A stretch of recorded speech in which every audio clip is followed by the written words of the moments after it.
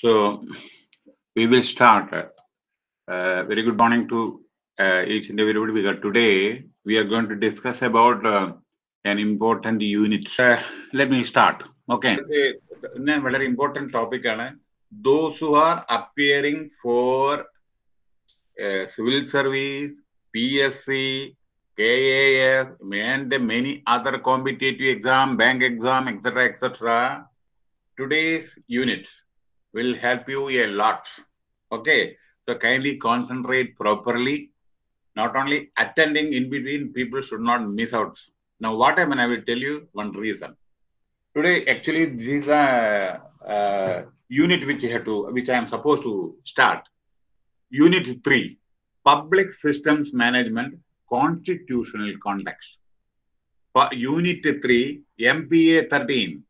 MPA 13, Public Systems Management, Unit 13, Unit 3, MPA 13, Public Systems Management, Unit 3, Public Systems Management, Constitutional Context.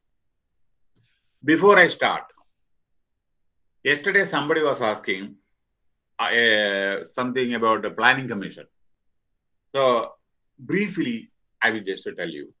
Somebody is interested, somebody is not, maybe, but everybody should take interest. First of all, being an Indian, we should know what India is. Okay? എനിക്ക് അത് വേണം ഇത് വേണമെന്നല്ല, ആദ്യം നമ്മൾ അറിയണം ഭാരതീയരായ പോരാ ഭാരതം എന്താണെന്ന് അറിയണം. ഓക്കെ, അപ്പൊ ഈ ഭരണഘടനയും അതേ പ്രകാരമുള്ള പല പല കാര്യങ്ങളും 5 ഇയർ പ്ലാൻസും അറിഞ്ഞിരിക്കണം. ഇല്ലെങ്കിൽ എന്താ പ്രശ്നം എന്ന് വെച്ചാൽ ഏതോ വിധത്തിൽ പോകുന്നു എന്നുള്ള നിലയിൽ പോകും. അപ്പൊ നമ്മൾ അറിഞ്ഞിരിക്കണം ഏതാണ് ശരി ഏതാണ് തെറ്റെന്ന്. മനസ്സിലായില്ലേ? അതാണ് നമ്മുടെ we should have that type of capacity. Now ഈ പ്ലാനിംഗ് കമ്മീഷനെ പറ്റി പറയുമ്പോൾ ആദ്യം ഞാൻ പറയട്ടെ, 1947 വളരെ ശ്രദ്ധാപൂർവം കേൾക്കുക. ഞാൻ സ്പീഡിൽ പോവും, കാരണം ഇത് നിങ്ങളുടെ ബുക്കിലുള്ളതല്ല. നിങ്ങൾക്ക് അഡീഷണൽ ആയിട്ട് വാല്യൂ അഡീഷൻ തരുന്നതാണ്, പക്ഷെ നിങ്ങൾക്ക് വളരെ ഹെൽപ്ഫുൾ ആണ്. അല്ലെങ്കിൽ ഇത് പറഞ്ഞതിന് ശേഷം നിങ്ങൾ പറഞ്ഞാൽ മതി ഹെൽപ്ഫുൾ ആണോ ഹെൽപ്ഫുൾ അല്ലേ എന്ന്, കേട്ടോ. കാരണം ഞാൻ എന്നും പറയാറുണ്ട്, ഇന്ന് കാണുന്നതെല്ലാം നാളെ ചേഞ്ചസ് കണ്ടോണം വന്നുകൊണ്ടിരിക്കുന്നുണ്ട്. അങ്ങനെ 1947 നമ്മുടെ ഇന്ത്യക്ക് സ്വാതന്ത്ര്യം കിട്ടിയപ്പോ Jawaharlal Nehru പ്രധാനമന്ത്രിയായപ്പോ, you know that he is the longest tenure as the Prime Minister of India. That is Jawaharlal Nehru. The next is coming Indira Gandhi, 14 years. Next is coming നമ്മുടെ മൻമോഹൻ സിംഗ്, 10 years. അങ്ങനെയാണ് പോകുന്ന കഥ. ഓക്കെ, അതേ പ്രകാരം നിങ്ങൾ അറിഞ്ഞിരിക്കേണ്ട വേറൊരു കാര്യമുണ്ട്, രാജേന്ദ്ര പ്രസാദ്. അപ്പൊ അത് ഞാൻ പറയുന്നുണ്ട്. രാജേന്ദ്ര പ്രസാദാണ്, പിന്നെ അദ്ദേഹത്തിനെ പറ്റി പറയാനുണ്ട്. അതായത് അദ്ദേഹം is the only president, first president of India, is the only president in India. ശ്രദ്ധിച്ചോളൂ, that twice he was the president. അതിനുശേഷം ഒരാൾക്കും 5 കൊല്ലാണ് ഒരു ടെനർ, അയാള് 10 കൊല്ലായിരുന്നു. ഇത് കഴിഞ്ഞിട്ട് even doctor Abdul Kalam also ആ 5 കൊല്ലം കഴിഞ്ഞിട്ട് മറ്റേത് പിന്നെ നോമിനേഷൻ ചെയ്തിട്ടില്ല. അയാൾ ഇൻട്രസ്റ്റ് അയാൾ എടുത്തില്ലേ, അത് വേറെ കാര്യം. പക്ഷെ 5 കൊല്ലമാണ് എല്ലാവരും ചെയ്തിട്ടുള്ളൂ. പക്ഷെ doctor Rajendra Prasad, who was the first president of India, was elected twice as president of India, and you know that his contribution to freedom struggle is really, really marvelous thing. And one more fantastic thing which I want to convey to you is that the third time also he was nominated.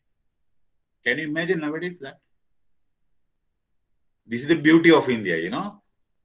Can you imagine nowadays this type of thing? The third time Nehru nominated, but politely he refused because of his ill health. Ill health. He told, I am very thankful to you. And remember the relation between Jawaharlal Nehru and Rajendra Prasad. കാരണം ആരാണ് മീതെ, അതിപ്പോ ഇന്നത്തെ സ്ഥിതിയാണ്. എന്താ സ്ഥിതി ദൈവത്തിന് മാത്രമേ അറിയൂ. എന്താ കാരണം വെച്ചാൽ, ഞാൻ പറയുന്നത് തെറ്റിദ്ധരിക്കരുത്. ഇന്ത്യ ഇത് കിട്ടിയപ്പോ specific president prime minister കൂടുതൽ പവർഫുൾ എന്ന് പറഞ്ഞിട്ടുണ്ടായിരുന്നില്ല ഭരണഘടനയിൽ. അങ്ങനെ ചില ഇതുണ്ടായിരുന്നു. പക്ഷേ real executive is Prime Minister of India. And yes, nominal head of the state is President of India. Right? അപ്പൊ ആ സമയത്ത് there was a small dispute. ആരാണ് സൂപ്പർ പ്രധാനമന്ത്രിയാണോ? കാരണം അവർക്ക് തിരിതിരിക്കരുത് ഞാൻ പറഞ്ഞത്. Take it positively. You are all very educated people. Take positively. I am just imparting knowledge only to you. I don't have any politics in my life. I don't like in politics at all. But I'm telling you, decades of experience and, good things. And it is my duty to educate that to the younger generation. Not that blindly believing the things, please remember that India has got 5,000 years in a civilization. Nowadays, if you ask, what will happen? So the same thing, when Rajendra Prasad, what happened? Prime Minister and President, who is having the more power like that? Some dispute was there. You see, that is the reason why I used to tell in my all lectures, Pandit Jawaharlal Nehru is world over, he was just, everybody remember is a great statesman world over. Okay, great statesman. And Nehru immediately told Rajendra Prasad, there should not be any dispute. You are the head actually.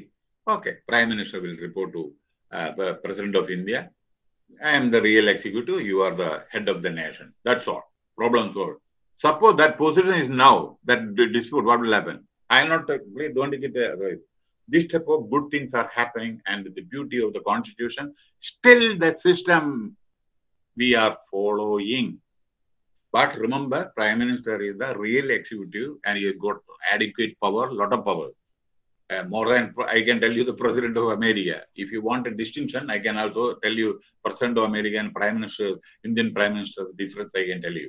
Okay.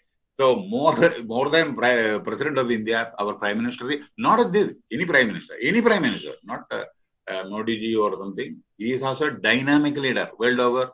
His name is there. We appreciate his contribution also, but we should also appreciate the contribution of others. അതാണ് ഞാൻ പറയുന്നത്. അതായത് നമ്മളെ എല്ലാ നല്ല കാര്യങ്ങളും നമ്മൾ appreciate ചെയ്യണം. നല്ല കാര്യങ്ങൾ എപ്പോഴും അപ്രീഷിയേറ്റ് ചെയ്യണം. അല്ലാതെ പണ്ട് അതാണ് ഞാൻ 5000 കൊല്ലം മുമ്പ് നമ്മുടെ സിവിലൈസേഷൻ ഉണ്ടായിരുന്നു എന്ന് മറക്കരുത്. അപ്പൊ അതുകൊണ്ട് എല്ലാ നല്ല കാര്യങ്ങളും നമ്മുടെ ഈ ഭാരതം ഇന്ന് നിൽക്കുന്നത് ഇതപ്പൊ ഞാൻ പറയുന്ന ഒരൊറ്റ ഈ വാചകം കൊണ്ടാണ്. അത് മറക്കരുത്. ഈ പ്രിയംബിൾ ഓഫ് ഇന്ത്യൻ കോൺസ്റ്റിറ്റ്യൂഷൻ, അതായത് ഇന്നലെ ഞാൻ പറഞ്ഞതാണ്. പിന്നെ നമ്മുടെ ഇതില്ലെങ്കിൽ ഇന്ത്യ ഇല്ല. ഇതൊറ്റ പാരഗ്രാഫ് മതി. അതുകൊണ്ടാണ് ഇന്ന് നമ്മളെല്ലാം ജീവിച്ചിരിക്കുന്നത്, അല്ലെങ്കിൽ നമ്മൾ സന്തോഷമായിരിക്കുന്നത്. കണ്ടോളൂ. Preamble of the Indian Constitution, we, the people of India, having solemnly resolved to constitute India into a sovereign, socialist, secular, democratic republic, and to secure to all its citizens justice, social, economic, and political liberty of thought, expression, belief, faith, and worship, equality of status and of opportunity, and to promote among them all fraternity, sahodratnayam, assuring the dignity of the individual and the unity and integrity of the nation. In our Constitutional Assembly, the 26th day of November 1948, do hereby adopt, enact, and give to ourselves. So, നമുക്കാണ് നമ്മുടെ constitution. നമ്മൾ ഇതിലത്തെ ഒരു word നിങ്ങൾ മാറ്റിയാൽ നോക്കൂ, ശ്രദ്ധിച്ചോളൂ. സോവറിജിൻ മാറ്റാൻ പറ്റുമോ? സോഷ്യലിസ്റ്റ് മാറ്റാൻ പറ്റുമോ? സെക്യുലർ മാറ്റി എന്താ സ്ഥിതി എന്നും കൂടെ ആലോചിച്ചോളൂ. സെക്യുലർ സ്ഥിതി മാറിയിട്ടുണ്ടെങ്കിൽ എന്താണ് സ്ഥിതി എന്നും കൂടി ആലോചിച്ചോളൂ. ഇതിൽ ഒരു വേർഡും അടർത്തിയെടുക്കാൻ പറ്റില്ല. അടർത്തി എടുത്തിട്ടുണ്ടെങ്കിൽ ഇത് അമെൻഡ് ചെയ്യാൻ വേണ്ടി ശ്രമിച്ചായിരുന്നു. പക്ഷേ ഈ പ്രിയാമ്പിള് പാർട്ട് ഓഫ് കോൺസ്റ്റിറ്റ്യൂഷൻ ആണ്. അപ്പൊ അതുകൊണ്ട് ഇതിലത്തെ ഒരു വേർഡ് മാറ്റിയാൽ ഇന്ന് കാണുന്ന നമ്മുടെ സന്തോഷവും സഹോദര സ്നേഹം എല്ലാവരും കൂടിയുള്ള ഒത്തൊരുമയും ഒന്നും ഉണ്ടാവില്ല. അതിന് നമ്മുടെ വളരെ നല്ല ഉദാഹരണമാണ് നമ്മുടെ കേരളം. കേരളത്തില് എത്രയോ മതങ്ങളും ഇതൊക്കെ ഉണ്ട്. വളരെ നല്ല സ്നേഹസമ്പന്നം, എല്ലാവരും ഒരേമാതിരി, വളരെ അധികം ഒരു പ്രശ്നമില്ലാതെ, whether it is Christian, whether it is Muslim, whether it is Hindu, they are all living very peacefully. Decades ആയിട്ട് നമ്മൾ ജീവിക്കുന്നു. അവർ നമുക്ക് വേണ്ടി, നമ്മൾ അവർക്ക് വേണ്ടി, എല്ലാവർക്കും വേണ്ടിയിട്ടും നമ്മൾ ജീവിക്കുന്നു. അതാണ് ഇന്ത്യയുടെ പ്രധാന ബ്യൂട്ടി. അത് everywhere, many other places of it is that. It should be like that. ഇനി ഇന്ത്യയുടെ ഞാൻ മറ്റേ 5 ഇയർ പ്ലാനിന് സ്റ്റാർട്ട് ചെയ്യുന്നതിന് മുമ്പ് ഒരൊറ്റ കാര്യം പറയാനുണ്ട്. ഇന്ത്യൻ കോൺസ്റ്റിറ്റ്യൂഷൻ, ഭരണഘടന ഹിന്ദിയിലും ഇംഗ്ലീഷിലാണുള്ളത്. ഇന്ത്യൻ കോൺസ്റ്റിറ്റ്യൂഷൻ മലയാളത്തിൽ ട്രാൻസ്ലേറ്റ് അത് വേറെ കാര്യം. ആദ്യം ഉണ്ടാക്കിയത് ഇംഗ്ലീഷും ഹിന്ദിയിലാണ്. പിന്നെ 450 ആർട്ടിക്കിൾസ് ഉണ്ട് ഇന്ത്യൻ കോൺസ്റ്റിറ്റ്യൂഷനിൽ. 450 ആർട്ടിക്കിൾസ് ആൻഡ് 22 പാർട്സ് ഉണ്ട് ഇന്ത്യൻ കോൺസ്റ്റിറ്റ്യൂഷനിൽ. 12 ഷെഡ്യൂൾ ഉണ്ട്. 118 പ്രാവശ്യം അമെൻഡ് ചെയ്തിട്ടുണ്ട് ഇന്ത്യൻ കോൺസ്റ്റിറ്റ്യൂഷൻ. ഇന്ത്യൻ ഭരണഘടന ലോങ്സ്റ്റ് റിട്ടൺ കോൺസ്റ്റിറ്റ്യൂഷൻ ആണ് ലോകത്തില്. 1940 നമ്മുടെ ഇതിലെ സമയത്ത് നമ്മൾ ഈ കോൺസ്റ്റിറ്റ്യൂഷൻ ഫ്രെയിം ചെയ്ത സമയത്ത് അത് കോൺസ്റ്റിറ്റ്യൂഷൻ ഫ്രെയിം ചെയ്യാൻ 2 കൊല്ലം 11 മാസം 18 ദിവസമാണ് എടുത്തത്. 80,000 വേർഡാണ് ആദ്യം നമ്മുടെ ഭരണഘടനയിൽ ഉണ്ടായിരുന്നത്. ഇപ്പൊ 49 ശരി, 46, 50 റിപ്പബ്ലിക് ഡേ ആ സമയത്തും നമ്മുടെ കോൺസ്റ്റിറ്റ്യൂഷൻ ഉണ്ടായിരുന്ന total words 80,000 words. We took 2 years, 11 months, 18 days to formulate the Indian Constitution. മനസ്സിലായില്ലേ? പല പ്രധാന ഘടകങ്ങളും ഉണ്ട്. അത് ഞാൻ പിന്നീട് പറയാം. ആദ്യം നിങ്ങളുടെ ഡൗട്ട് ഞാൻ ക്ലാരിഫൈ ചെയ്യാം. നമ്മുടെ 5 ഇയർ പ്ലാൻ. അപ്പോ വളരെ ശ്രദ്ധാപൂർവം കേൾക്കണം കേട്ടോ. ഇതൊന്നും പുസ്തകത്തിലില്ലാത്തതാണ്. നിങ്ങൾക്ക് വളരെ പ്രയോജനപ്പെടുന്നതാണ്. ഇല്ലെങ്കിൽ അത് പറയാം, ആവശ്യമില്ലെങ്കിൽ നിർത്താം. 5 ഇയർ പ്ലാൻ. ഇന്ത്യക്ക് സ്വാതന്ത്ര്യം കിട്ടിയപ്പോ നമ്മുടെ India was A poor country. There was no agriculture production, illiteracy, poverty, no irrigation facilities. എന്തുണ്ടായിരുന്നു? നമ്മുടെ നമ്മുടെ ബ്രിട്ടീഷ് പീപ്പിൾ നമ്മുടെ പൈസയും എല്ലാം കൊണ്ടുപോയി. നമ്മുടെ India was very very very very poor. No agricultural activity, farmers very poor, the starvation, lot of things, and illiteracy, untouchability, many things were there. There was no money in the union government actually. Okay, so this is 1947 matter when Nehru took over as the Prime Minister of India. So afterwards, what happened? Now we are all blaming that gentleman. Whatever you are seeing nowadays, great institution, നെഹ്റുവിന്റെ കാലത്ത് ഉടലെടുത്തതാണ്, മറക്കരുതേ. ഇപ്പൊ പുതിയത് ഇല്ല എന്നല്ല ഞാൻ പറഞ്ഞത്. IIT Bombay, IIT Delhi, IIT Kanpur, IIT കാരക്പൂർ, ഇതെല്ലാം സമയത്ത് സ്റ്റാർട്ട് ചെയ്തതാണ്. കാരണം ആദ്യം ടെക്നിക്കൽ എഡ്യൂക്കേഷൻ വേണം. നമ്മുടെ ഇന്ത്യ വളരെ സഫീഷ്യന്റ് ആവണം. ടെക്നിക്കലി നമ്മൾ വളരെ കോമ്പറ്റന്റ്, നമ്മുടെ ആളുകളൊക്കെ പുറത്തു പോയിട്ടാണ് പഠിച്ചിരുന്നത്. അപ്പോൾ IIT സെറ്റപ്പ് ചെയ്തു.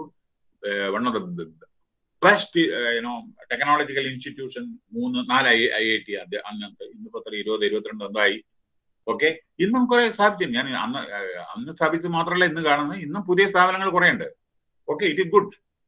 ഇങ്ങനെ ടെക്നിക്കൽ എഡ്യൂക്കേഷൻ സ്റ്റാർട്ട് ചെയ്ത സമയത്ത് പിന്നീട് Nehru felt that lot of industries are coming and we want able leaders. For that, management education is required.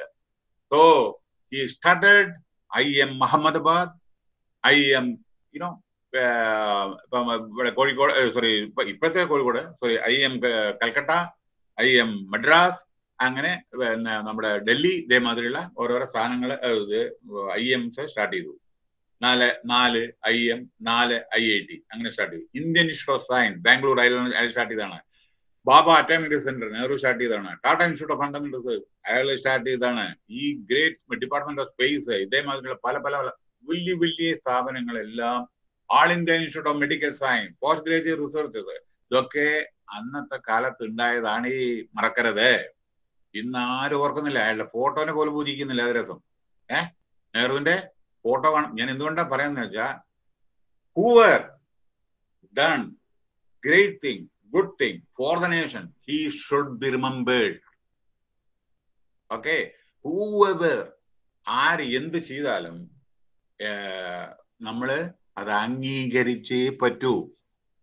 കാരണം മിന്നാത്ത പേപ്പർ നിങ്ങൾ നോക്കൂ. Rajnath Singh, defence minister of India, വളരെ സോബർ ആയിട്ടുള്ള നല്ല മനുഷ്യനാണ് അയാള്. അദ്ദേഹം പറഞ്ഞു ഇന്ദിരാഗാന്ധിയെ പറ്റിയിട്ട്, സാധാരണ നമ്മുടെ BJP-ക്കാർ നല്ലത് പറയാറില്ല. എനിവേ, ഇന്ദിരാഗാന്ധിയെ പറ്റി എന്താണ് അവിടെ ഒരു പോയിന്റ് എന്താണ് പറയുന്നത് വെച്ചാൽ, the most efficient prime minister who won both two wars, West Pakistan, East Pakistan, created Bangladesh, and he praised. She was called as Iron Lady, and she was not bothered about American President Nixon also. Don't bother about she told Nixon that you do your work there in America. Don't interfere in India's matter. She is not even a graduate. Just imagine, 14 years she ruled India, and most powerful woman, prime minister ever India had. Woman prime minister.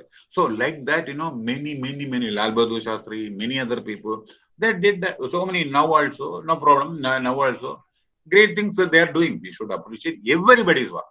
That's what I am telling you. Everybody, we have to, first of all, we should know to whom respect others. Learn to respect. Give respect and take respect. That thing, that theory, we should follow. Now, 5-year plan. Why 5-year plan started? Because when Nehru realized that India is, very, very poor condition, no money, nothing is there. So he wanted to develop India in a systematic way, in a planned way. So he created, he made a lot of brainstorming with higher level people and, industrialists and so many other people and those who can invest money. And he started Panchavalsara Paddhati. Panchashilam Nehru ആണ് കേട്ടോ, മറക്കരുതേ. India China. Okay. Then പഞ്ചവത്സര പദ്ധതി നെഹ്റുവിന്റെ കാലത്ത് start ചെയ്തതാണ്. Okay. ഞാൻ എന്തുകൊണ്ടാണ് പറയുന്നത് വെച്ചാൽ, ചരിത്രം തിരുത്തി കുറിക്കാൻ പറ്റില്ല. ഇപ്പോ പാനിപ്പത്ത് യുദ്ധമായാലും ശരി, വേറെ ടിപ്പു സുൽത്താന്റെ ആയാലും ശരി, അത് നിങ്ങൾക്ക് വേറൊരാളുടെ പേര് പറയാൻ പറ്റില്ലല്ലോ. അത് പാനിപ്പത്ത് തന്നെ, മഹാഭാരതം തന്നെയാണ്. ഓരോന്ന് ചരിത്രം നമുക്ക് മാറ്റാൻ പറ്റില്ല. അപ്പോ അതാണ്. അപ്പൊ നമ്മൾ ശ്രദ്ധിക്കണം. ഇതൊക്കെയാണ്. അങ്ങനെ നമ്മള് 5-year പ്ലാൻ സ്റ്റാർട്ട് ചെയ്തു. നോ കേട്ടോളൂ, വളരെ ശ്രദ്ധാപൂർവം കേൾക്കണം. നമ്മുടെ first 5-year plans in India ഇപ്പൊ ഇല്ല. 1951 ഫസ്റ്റ് 5-year പ്ലാൻ. വേഗത്തിൽ പോകും കേട്ടോ. 1951-56. കാരണം എല്ലാവർക്കും ഇൻട്രസ്റ്റ് ഉണ്ടോ എന്ന് എനിക്ക് അറിയില്ലല്ലോ. അതുകൊണ്ട് ചോദിച്ച ആൾക്ക് ഞാൻ മറുപടി പറയണമല്ലോ. അതുകൊണ്ട് കേൾക്കുക. അതുകൊണ്ട് കൂടുതൽ എലാബറേഷൻ വേണമെങ്കിൽ ചോദിക്കുക പിന്നീട്. First 5-year plan. ഞാൻ പഞ്ചവത്സര പദ്ധതി ഇന്ത്യയിലത്തെ, അതാണ് ഞാൻ പറയുന്നത്. ഇപ്പൊ അതിന്റെ പേര് മാറി, അത് ഞാൻ അവസാനം പറയാം.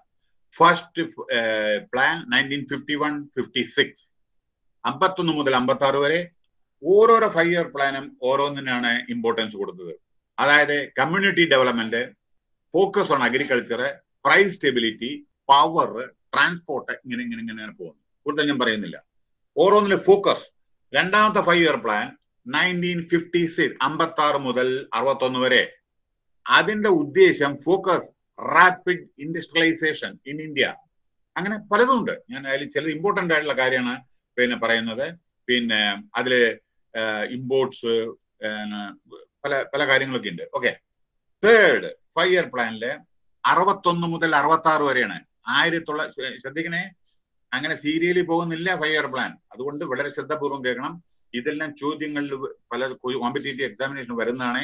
അതുകൊണ്ട് ഞാൻ UGC നെറ്റ് ക്ലാസ്സിൽ ലോ, UGC law അല്ലേ ഞാൻ പഠിപ്പിച്ചേർന്ന കാര്യങ്ങളാണ് അതൊക്കെ കേട്ടോ, അതുകൊണ്ട് ശ്രദ്ധിക്കുക. ഓക്കെ, തേർഡ് പ്ലാൻ അത് 1961-66 അതില് എന്താണെന്ന് ചെയ്തതെന്ന് വെച്ചാൽ ഇന്ത്യൻ എക്കോണമിയുടെ പിന്നെ Indian economy has ended therefore its aim was to make India a self-reliant and self-generating economy. മതി, ബാക്കി പറയുന്നില്ല. അടുത്താണ് രസകരം. അതായത് അടുത്ത 3 കൊല്ലം 1966-69 5 ഇയർ പ്ലാൻ ഇല്ല, ആനുവൽ പ്ലാൻ മാത്രമേ ഉണ്ടായിരുന്നുള്ളൂ. അതിന് കാരണമുണ്ട്. എന്താ കാരണം എന്ന് വെച്ചാൽ ആ സമയത്ത് നമ്മുടെ വളരെ ഫുഡ് ഷോർട്ടേജ് ഉണ്ട്, സീരിയസ് ഫുഡ് ഷോർട്ടേജ്. പിന്നെ ഭയങ്കര പല അഗ്രികൾച്ചറൽ വലിയ പ്രശ്നങ്ങൾ ഉണ്ടായിരുന്നു, ഡിസ്ട്രിബ്യൂഷൻ, അതേമാതിരി എക്സ്പ്ലോയിറ്റേഷൻ, അങ്ങനെ പല പ്രശ്നങ്ങളും ഇന്ത്യ ഫേസ് ചെയ്തു. നമ്മുടെ അഗ്രികൾച്ചറൽ അതായത് serious food shortage necessitated the emphasis on agriculture during the, അങ്ങനെ പല പ്രശ്നങ്ങളുണ്ടായിരുന്നു. അപ്പൊ ക്ലിയർ കട്ട് നമുക്ക് പ്ലാൻ ഇയർലി പ്ലാൻ ഉണ്ടാക്കിയത് 5 കൊല്ലത്തെ ഉണ്ടാക്കിയില്ല. അതായത് 1966 മുതൽ 69 വരെ 3 കൊല്ലം ഇയർലി പ്ലാൻ ഉണ്ടായിരുന്നു നമ്മുടെ ബഡ്ജറ്റ്. അടുത്ത് ഫോർത്ത് പ്ലാൻ 1969 1969 മുതൽ 74 വരെ അത് ഫോക്കസ് ചെയ്തത് എന്താണ് നോക്കൂ, നമ്മുടെ അഗ്രികൾച്ചറിന്റെ ഏറ്റവും കൂടുതൽ growth rate of agriculture, emphasis was on growth rate of agriculture to enable other sectors to move forward, record agriculture production. പിന്നെ there was a problem, influx of Bangladesh refugees. അപ്പൊ അവരെയൊക്കെ നമ്മളെ സെറ്റിൽ ചെയ്യുന്നതും അവരെയൊക്കെ പ്രശ്നം പരിഹരിക്കേണ്ടത് ആ പ്ലാനിലുണ്ടായിരുന്നു. ഓക്കെ, അങ്ങനെ അത് ഫിഫ്ത്ത് പ്ലാൻ പഞ്ചവത്സരയുടെ 5ാമത്തേത് 1974-79 75-ലാണല്ലോ 74-79 അത് ലോഞ്ച് ചെയ്തത് DD ധറായിരുന്നു. Okay, removal of poverty, അതായത് ദാരിദ്ര്യം നിർമ്മാർജ്ജനം, ഓക്കെ, ഉന്മൂലനം. ഓക്കെ, അടുത്തത് റോളിംഗ് പ്ലാൻ. അടുത്തത് 1978 മുതൽ 80 വരെ rolling plan. There was no 5 year plan. എന്താ റീസൺ? ഈ സമയത്ത് ഭരിച്ചിരുന്നത് ജനതാ ഗവൺമെന്റ് ആയിരുന്നു, മൊറാർജി ദേശായി. മെജോറിറ്റി ഇല്ല. ഓക്കെ, അപ്പോ ഗവൺമെന്റ് 2 കൊല്ലത്തിന്റെ മാത്രമേ ഉണ്ടായിരുന്നു, അത് കഴിഞ്ഞ് പോയി. അപ്പോ 2 കൊല്ലത്തിന് മാത്രമേ ഉണ്ടായിരുന്നു. അപ്പൊ റോളിംഗ് പ്ലാൻ എന്നാണ് അറിയപ്പെടുന്നത് 78 മുതൽ 80 വരെ. അപ്പോ അതായത് കോൺഗ്രസ് പിന്നെ അത് കഴിഞ്ഞിട്ട് റിട്ടേൺ ചെയ്തു പവറില് Janata government, Morarji Desai, headed by Morarji Desai. ആദ്യത്തെ പിന്നെ കോൺഗ്രസ് അല്ലാത്ത ഒരു പ്രൈം മിനിസ്റ്റർ അയാളായിരുന്നു. അറിയില്ലേ മൊറാർജി ദേശായിയുടെ എന്താണ്, അയാള് സൂററ്റിൽ നിന്ന് വരുന്ന ആളാണ്. അദ്ദേഹത്തിന്റെ ബർത്ത്ഡേ 4 കൊല്ലത്തിൽ ഒരു പ്രാവശ്യമാണ് ഇനാഗുറേറ്റ് അത് ഉണ്ടാവുക. കാരണം അയാളുടെ 29 ഫെബ്രുവരി 28 ഫെബ്രുവരി എന്തോ ആണ് അയാള്, അത് 4 കൊല്ലത്തിൽ ഒരു പ്രാവശ്യം വരും. അപ്പൊ ബർത്ത്ഡേ അങ്ങനത്തെ വളരെയധികം വളരെ ഓൾഡ് ഏജിലാണ് അയാൾ മരിച്ചത് തന്നെ. വളരെ ഗാന്ധിയൻ പ്രിൻസിപ്പിളിൽ വിശ്വസിച്ചിരുന്ന നല്ല ഒരു പ്രധാനമന്ത്രിയായിരുന്നു. പക്ഷേ 2 കൊല്ലം ഉണ്ടായിരുന്നു, അതുകൊണ്ട് rolling plan. Next sixth plan 80 മുതൽ 85 വരെ focus on national income, modernization of technology, ensuring continuous decrease in poverty and unemployment. ഇതിലൊക്കെയാണ് ശ്രദ്ധ കേന്ദ്രീകരിച്ചത്. അതായത് 6ാമത്തെ പ്ലാൻ. 7ാമത്തെ പ്ലാൻ 85 മുതൽ 90 വരെ 7ാമത്തെ. 7th 5 year plan 1985-1990, rapid growth in food grain production, raised employment opportunities and productivity. അതേ പ്രകാരം successful economy, അങ്ങനെ പലതും. 8th plan 1992-97, 1992 മുതൽ 97 വരെ. ഇത് ഇവിടെ ഒരു പ്രശ്നം വന്നെന്താ വെച്ചാൽ നമ്മുടെ വളരെ പരിതാപകരമായ സ്ഥിതിയായിരുന്നു നമ്മുടെ ഇന്ത്യയിലെ. അതായത് 8th plan was postponed by 2 years because of political uncertainty. 6 മാസമാണ് നമ്മുടെ പ്രധാനമന്ത്രി ഉണ്ടായിരുന്നത്. ചന്ദ്രശേഖർ, ദേവഗൌഡ, ഗുജറാൾ, VP സിംഗ്. അപ്പൊ സ്ട്രോങ് ഗവൺമെന്റ് ആയിരുന്നില്ല. അപ്പോ പെർസ്പെക്റ്റീവ് പ്ലാന് പറ്റില്ല. അപ്പൊ 6 മാസം ഒരു ഗവൺമെന്റ് അല്ലെങ്കിൽ 2 മാസം ഒരു ഗവൺമെന്റ് ആകുമ്പോ പ്ലാൻ അതേമാതിരി ചെയ്യില്ലേ. അപ്പൊ അതുകൊണ്ട് 8th പ്ലാനിന്റെ ഈ പ്രശ്നം പിന്നീട് അവർക്ക് എന്താ പറ്റിയെന്ന് വെച്ചാൽ ഇവിടെ ഒരു പ്രശ്നം കൂടി ഉണ്ട് കേട്ടോ. ആ സമയത്ത് ഇന്ത്യൻ എക്കണോമി വളരെ പരിതാപകരമായ സ്ഥിതിയാണ്. ഒരു സമയത്ത് VP സിംഗിന്റെ പ്രധാനമന്ത്രിയായിരിക്കുന്ന സമയത്ത് നമ്മുടെ ഫോറിൻ എക്സ്ചേഞ്ച് 2 ദിവസത്തിന് മാത്രം ഇതുണ്ടായിരുന്നുള്ളൂ. 2 ദിവസത്തിന്. ഈവൻ ഒരു വാർ ഉണ്ടെങ്കിൽ നമ്മുടെ ആർമിയുടെ ജീപ്പിൽ പെട്രോൾ അടിക്കാൻ പോലും കാശുണ്ടായിരുന്നില്ല ഇന്ത്യയിൽ. ആ സ്ഥിതിയായിരുന്നു. കാരണം എക്കണോമി വളരെ വളരെ ഇതായിരുന്നു. അതിന് ശേഷമാണ് നമ്മുടെ ഈ മൻമോഹൻ സിംഗും നെഹ്റു നമ്മുടെ നരസിംഹറാവു ഒക്കെ വന്ന് നമ്മുടെ ലിബറലൈസേഷൻ ഗ്ലോബലൈസേഷൻ വന്ന് ഒരു ഇതിലായത്. അതിനു മുമ്പേ പരിതാപകരമായ സ്ഥിതിയായിരുന്നു. കാരണം മണ്ഡൽ കമ്മീഷൻ പല പ്രശ്നങ്ങളുണ്ടായിരുന്നു. ഒരു ദിവസം തന്നെ 200 കാറൊക്കെ കത്തിച്ച ചണ്ഡീഗഡില് അജിറ്റേഷൻ, അങ്ങനെയൊക്കെയുള്ള പല പ്രശ്നങ്ങളുണ്ടായിരുന്നു കേട്ടോ. പിന്നെ അപ്പൊ 8th പ്ലാൻ ആയി. 9th പ്ലാൻ 1997 2002 1997 മുതൽ 2002 വരെ എന്താണ് ഇതിലെ 4 ഇമ്പോർട്ടന്റ് ആയി: quality of life, generation of productive employment, regional balance, self Reliance, പിന്നെ achieving 8% GDP, providing gainful high quality employment, universal access to primary education, അങ്ങനെ പോകുന്നു കഥകൾ. അപ്പൊ അത് ആയി. പിന്നെ എത്രയായി? 10th ആയില്ലേ? 10th അല്ലേ പറ? ഓക്കെ, യെസ്, 10th ആയില്ലേ? Okay. Now sorry, 9th 5-year പ്ലാനിലെ 97 to 2002 അതിലായിരുന്നു quality life, generation of productive employment, regional balance, self Reliance. 10th പ്ലാനിലെ 2002 മുതൽ 2007 വരെ 2, 5, 7 അതിലായിരുന്നു 8% GDP, reduction of poverty, high quality employment, universal access to primary education, etcetera etcetera. ഇത് 10th പ്ലാനിലാണ്. ഇനി വരുന്നു 11th 5-year plan. 2007 മുതൽ 2012 വരെ 11th 5-year plan. അതില് again പ്രശ്നം, അതായത് വർക്ക് ഓപ്പർച്യൂണിറ്റി, 17 മില്യൺ ആളുകൾക്ക് ജോലി കൊടുക്കും, GDP 8% 10% ആക്കും, പിന്നെ gender gap, literacy, infant mortality, ഇതിന്റെയൊക്കെ, പിന്നെ ടോട്ടൽ ഫെർട്ടിലിറ്റി, ഇതിന്റെയൊക്കെ പല ഇംപ്രൂവ്മെന്റിന് വേണ്ടിയിട്ടാണ് ആ 5-year പ്ലാൻ ശ്രദ്ധിച്ചത്. ഇതാ വരുന്നു 11th 5-year പ്ലാൻ 2007 മുതൽ 2012 വരെ. പിന്നെ അതില് വരുന്നത് 33% direct indirect beneficiary, insure all whether road connection, okay, to all habitation with a population of 1,000 and above, connect every village by telephone by November 2007, increase forest and tree cover, and attain WHO standard of air quality, and in all major cities, treat all urban wastewater by 2011-12 to clean river waters. അങ്ങനെ increase energy efficiency by 20% points by 2016-17. ഇതായിരുന്നു 11th 5-year plan. ഇനി 12th 5-year plan കേട്ടോളൂ. 12th 5-year plan 2012-2017. 12th 2012 മുതൽ 2017 വരെ കേട്ടോളൂ. According to this plan, it must be guided by a vision of India moving forward in a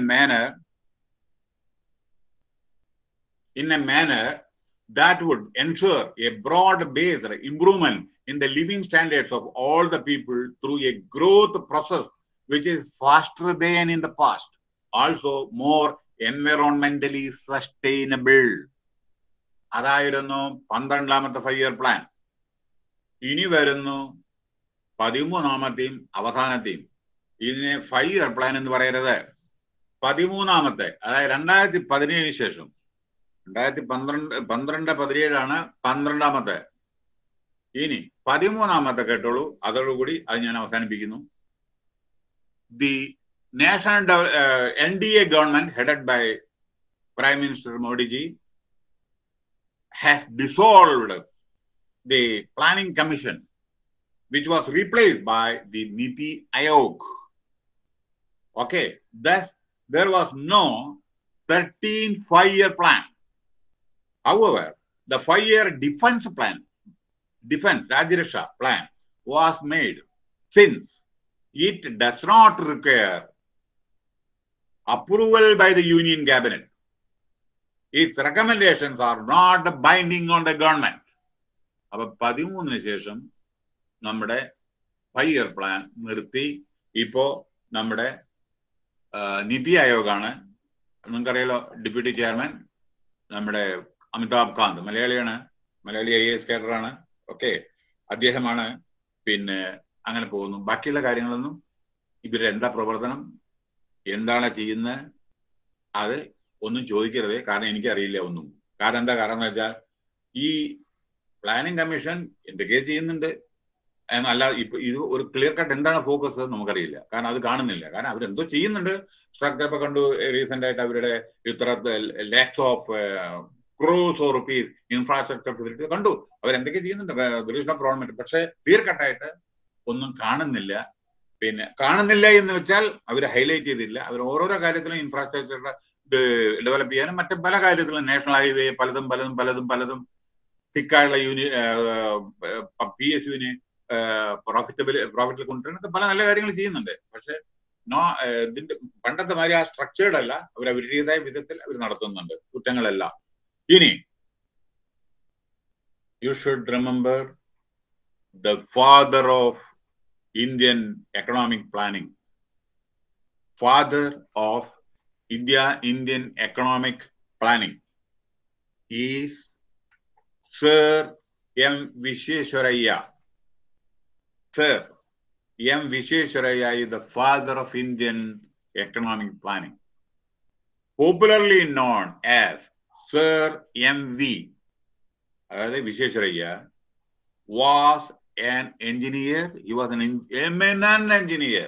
India, one of the finest engineer. He was a fine statesman and he was a very good scholar, engineer, statesman, and his contribution to the country, we cannot measure that, you know. So he is the father of economic planning. Thus, I conclude 5-year plan. I hope this is sufficient for you. Okay. Now, coming to our unit. ഈ യൂണിറ്റിലെ ആദ്യം പറയട്ടെ, ഇതില് നമ്മുടെ ഭരണഘടന എന്താ രീതിയാണ്, പ്രിയമ്പിൾ. Okay, ആദ്യമായിട്ട് വളരെ ശ്രദ്ധാപൂർവം കേൾക്കണം കേട്ടോ. എന്താ ഞായറാഴ്ചയായിട്ടും നമ്മുടെ പല സ്റ്റുഡൻസും കാണുന്നില്ല. ഇത് പ്രൊഫഷണൽ കോഴ്സാണ്. പ്രൊഫഷണൽ കോഴ്സ് ഇപ്പൊ ഞാന് ഇത് എടുത്തത് ഞങ്ങളുടെ ബുക്കിലില്ല, ഒരു ബുക്കിലും ഇല്ല. മനസ്സിലായോ? ഇത് UGC നെറ്റിലെ ഞാൻ പഠിപ്പിച്ചതാണ്. അത് നിങ്ങളോട് ഞാൻ ഷെയർ ചെയ്യുന്നു. അത് നിങ്ങൾക്ക് പ്രയോജനം ഉണ്ടോ ഇല്ലെന്ന് എനിക്കറിയില്ല. എന്തെങ്കിലും പ്രയോജനപ്പെട്ടിരുന്നെങ്കിൽ I am grateful, that's all. പിന്നെ why I am surprised that again in the game I'm telling you, we are, sometimes, you know, our learners are taking casually the classes. Number of students are there. I can, you know, perhaps after studies and about this course, I can give, you know, the more this thing, authenticity. You know how many MPA students are there? You cannot imagine where they have gone. Our rain is not affected in all districts. In Ernakulam also rain is there. There is no problem. You are sitting in your house, except some disease or family related major thing, you should try to attend if you want to become a professional.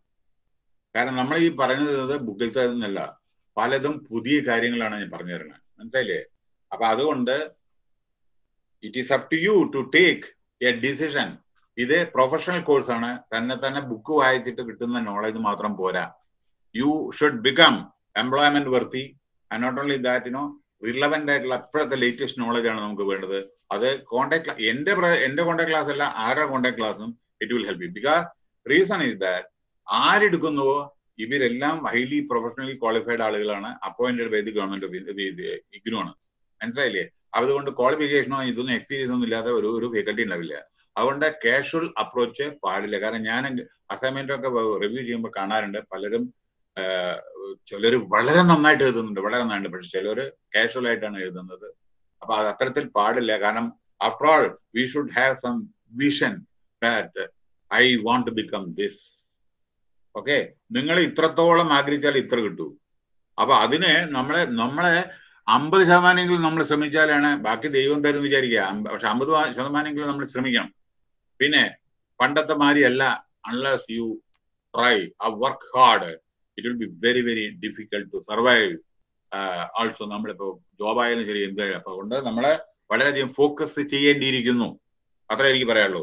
ഇനി ശ്രദ്ധിക്കൂ, Indian constitution book എന്നല്ല പറയുന്നത്, കേട്ടോളൂ.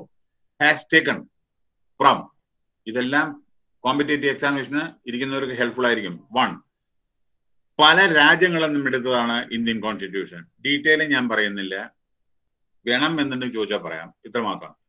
Indian constitution നമ്മൾ എടുത്തത് UK, United kingdom. 2, Canada, certain clauses. Number 3, Australia. Number 4, USA. Number 5, 6 or whatever is there. Okay, South Africa. Then we have taken from United Nations guidelines. Then we have taken from Canada. Then we have taken from old USSR, now Russia. And we have also taken from Germany. അതായത് നമ്മുടെ parliamentary form UK എന്നാണ്, emergency provision Germany എന്നാണ്. അങ്ങനെ ഓരോന്ന് എടുത്തതാണ് നമ്മുടെ ഭരണഘടന. ഇത് മറക്കരുത്. ഓക്കെ, പിന്നെ silent features of Indian constitution. ഇത് ശ്രദ്ധിക്കുക. ലെങ്തിയസ്റ്റ് റിട്ടൺ കോൺസ്റ്റിറ്റ്യൂഷൻ ആണ് India. Lengthiest written. യുകെയുടെ unwritten constitution ആണ്. അൺറിട്ടൺ. നമ്മുടെ ലെങ്തിയസ്റ്റ്, ലോകത്തിലെ ഏറ്റവും ലെങ്തിയസ്റ്റ് ആണ് നമ്മുടെ Indian constitution. And most big, I think one of the biggest democratic country in the world. വണ്ണല്ല, biggest ആണ് കൺട്രിയാണ് നമ്മുടെ ഇന്ത്യ, കേട്ടോ.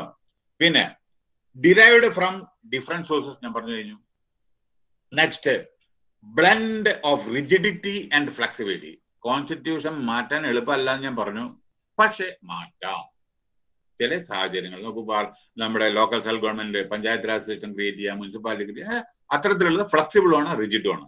Next, parliamentary form of government ആണ്. ലോകസഭ, രാജ്യസഭ, ഇവിടെ അസംബ്ലി. പിന്നെ വേറെ ഫെഡറൽ സിസ്റ്റമാണ്, യൂണിയൻ, അതേമാതിരി സ്റ്റേറ്റ്സ്. പിന്നെ നമ്മളെ പാർലമെന്ററി സോവറിറ്റിന് പാർലമെന്റിനാണ് സുപ്രീം ഇത്. കാരണം എന്താന്ന് വെച്ചാൽ ലോകസഭയാണ്, അതിലാണ് ആക്ട് ലോ എല്ലാം പാസ് ചെയ്യുന്ന അതിലാണ്, കേട്ടോ. പിന്നെ ജുഡീഷ്യൽ സൂപ്രമസി ഉണ്ട് നമ്മുടെ ഇന്ത്യൻ കോൺസ്റ്റിറ്റ്യൂഷൻ. ഒക്കെ നമുക്ക് പിന്നീട് പറയാം. പിന്നെ ജുഡീഷ്യറി പറ്റി വരുമ്പോൾ ആ സമയത്ത് പറയാം. പിന്നെ Indian constitution has single, unified, integrated and independent judiciary. നമ്മുടെ ലോകത്തില് ഏറ്റവും പവർഫുൾ ജുഡീഷ്യറിയിൽ ഒന്നാണ് ഇന്ത്യൻ സുപ്രീം കോർട്ട്. അത് ആ സമയത്ത് പറയാം ജുഡീഷ്യറി വരുമ്പോൾ. 2, ഫണ്ടമെന്റൽ റൈറ്റ്സ് ഉണ്ട്, അത് പറയാം എന്താന്ന്. ഫണ്ടമെന്റൽ ഡ്യൂട്ടി ഉണ്ട്, അതെന്താന്ന് പറയാം. അത് കഴിഞ്ഞിട്ട് സെക്യുലർ സ്റ്റേറ്റ്, അത് പറഞ്ഞു കഴിഞ്ഞു പ്രിയമ്പിളില്.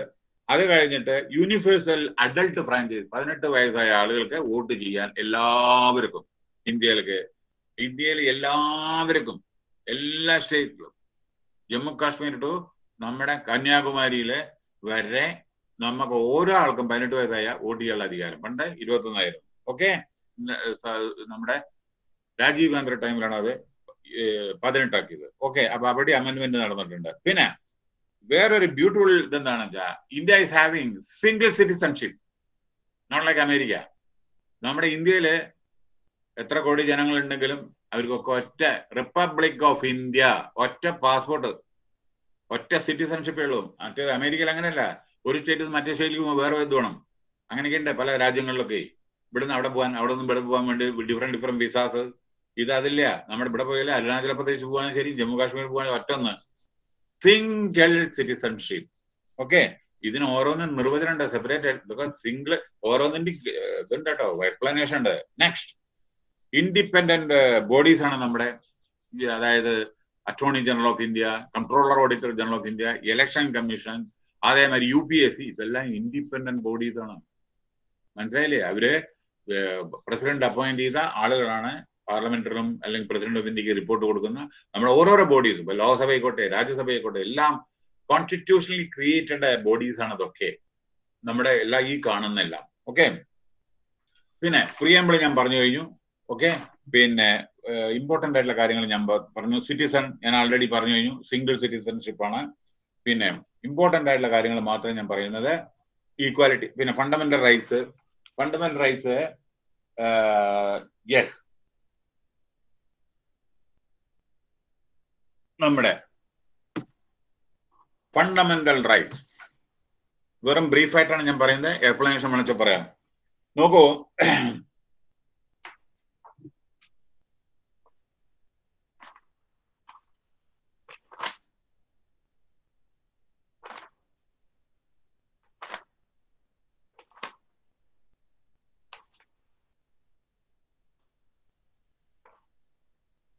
Okay,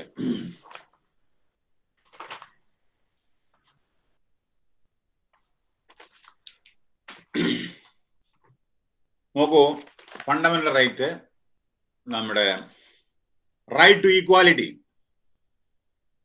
right to freedom, right against exploitation, right to freedom of religion.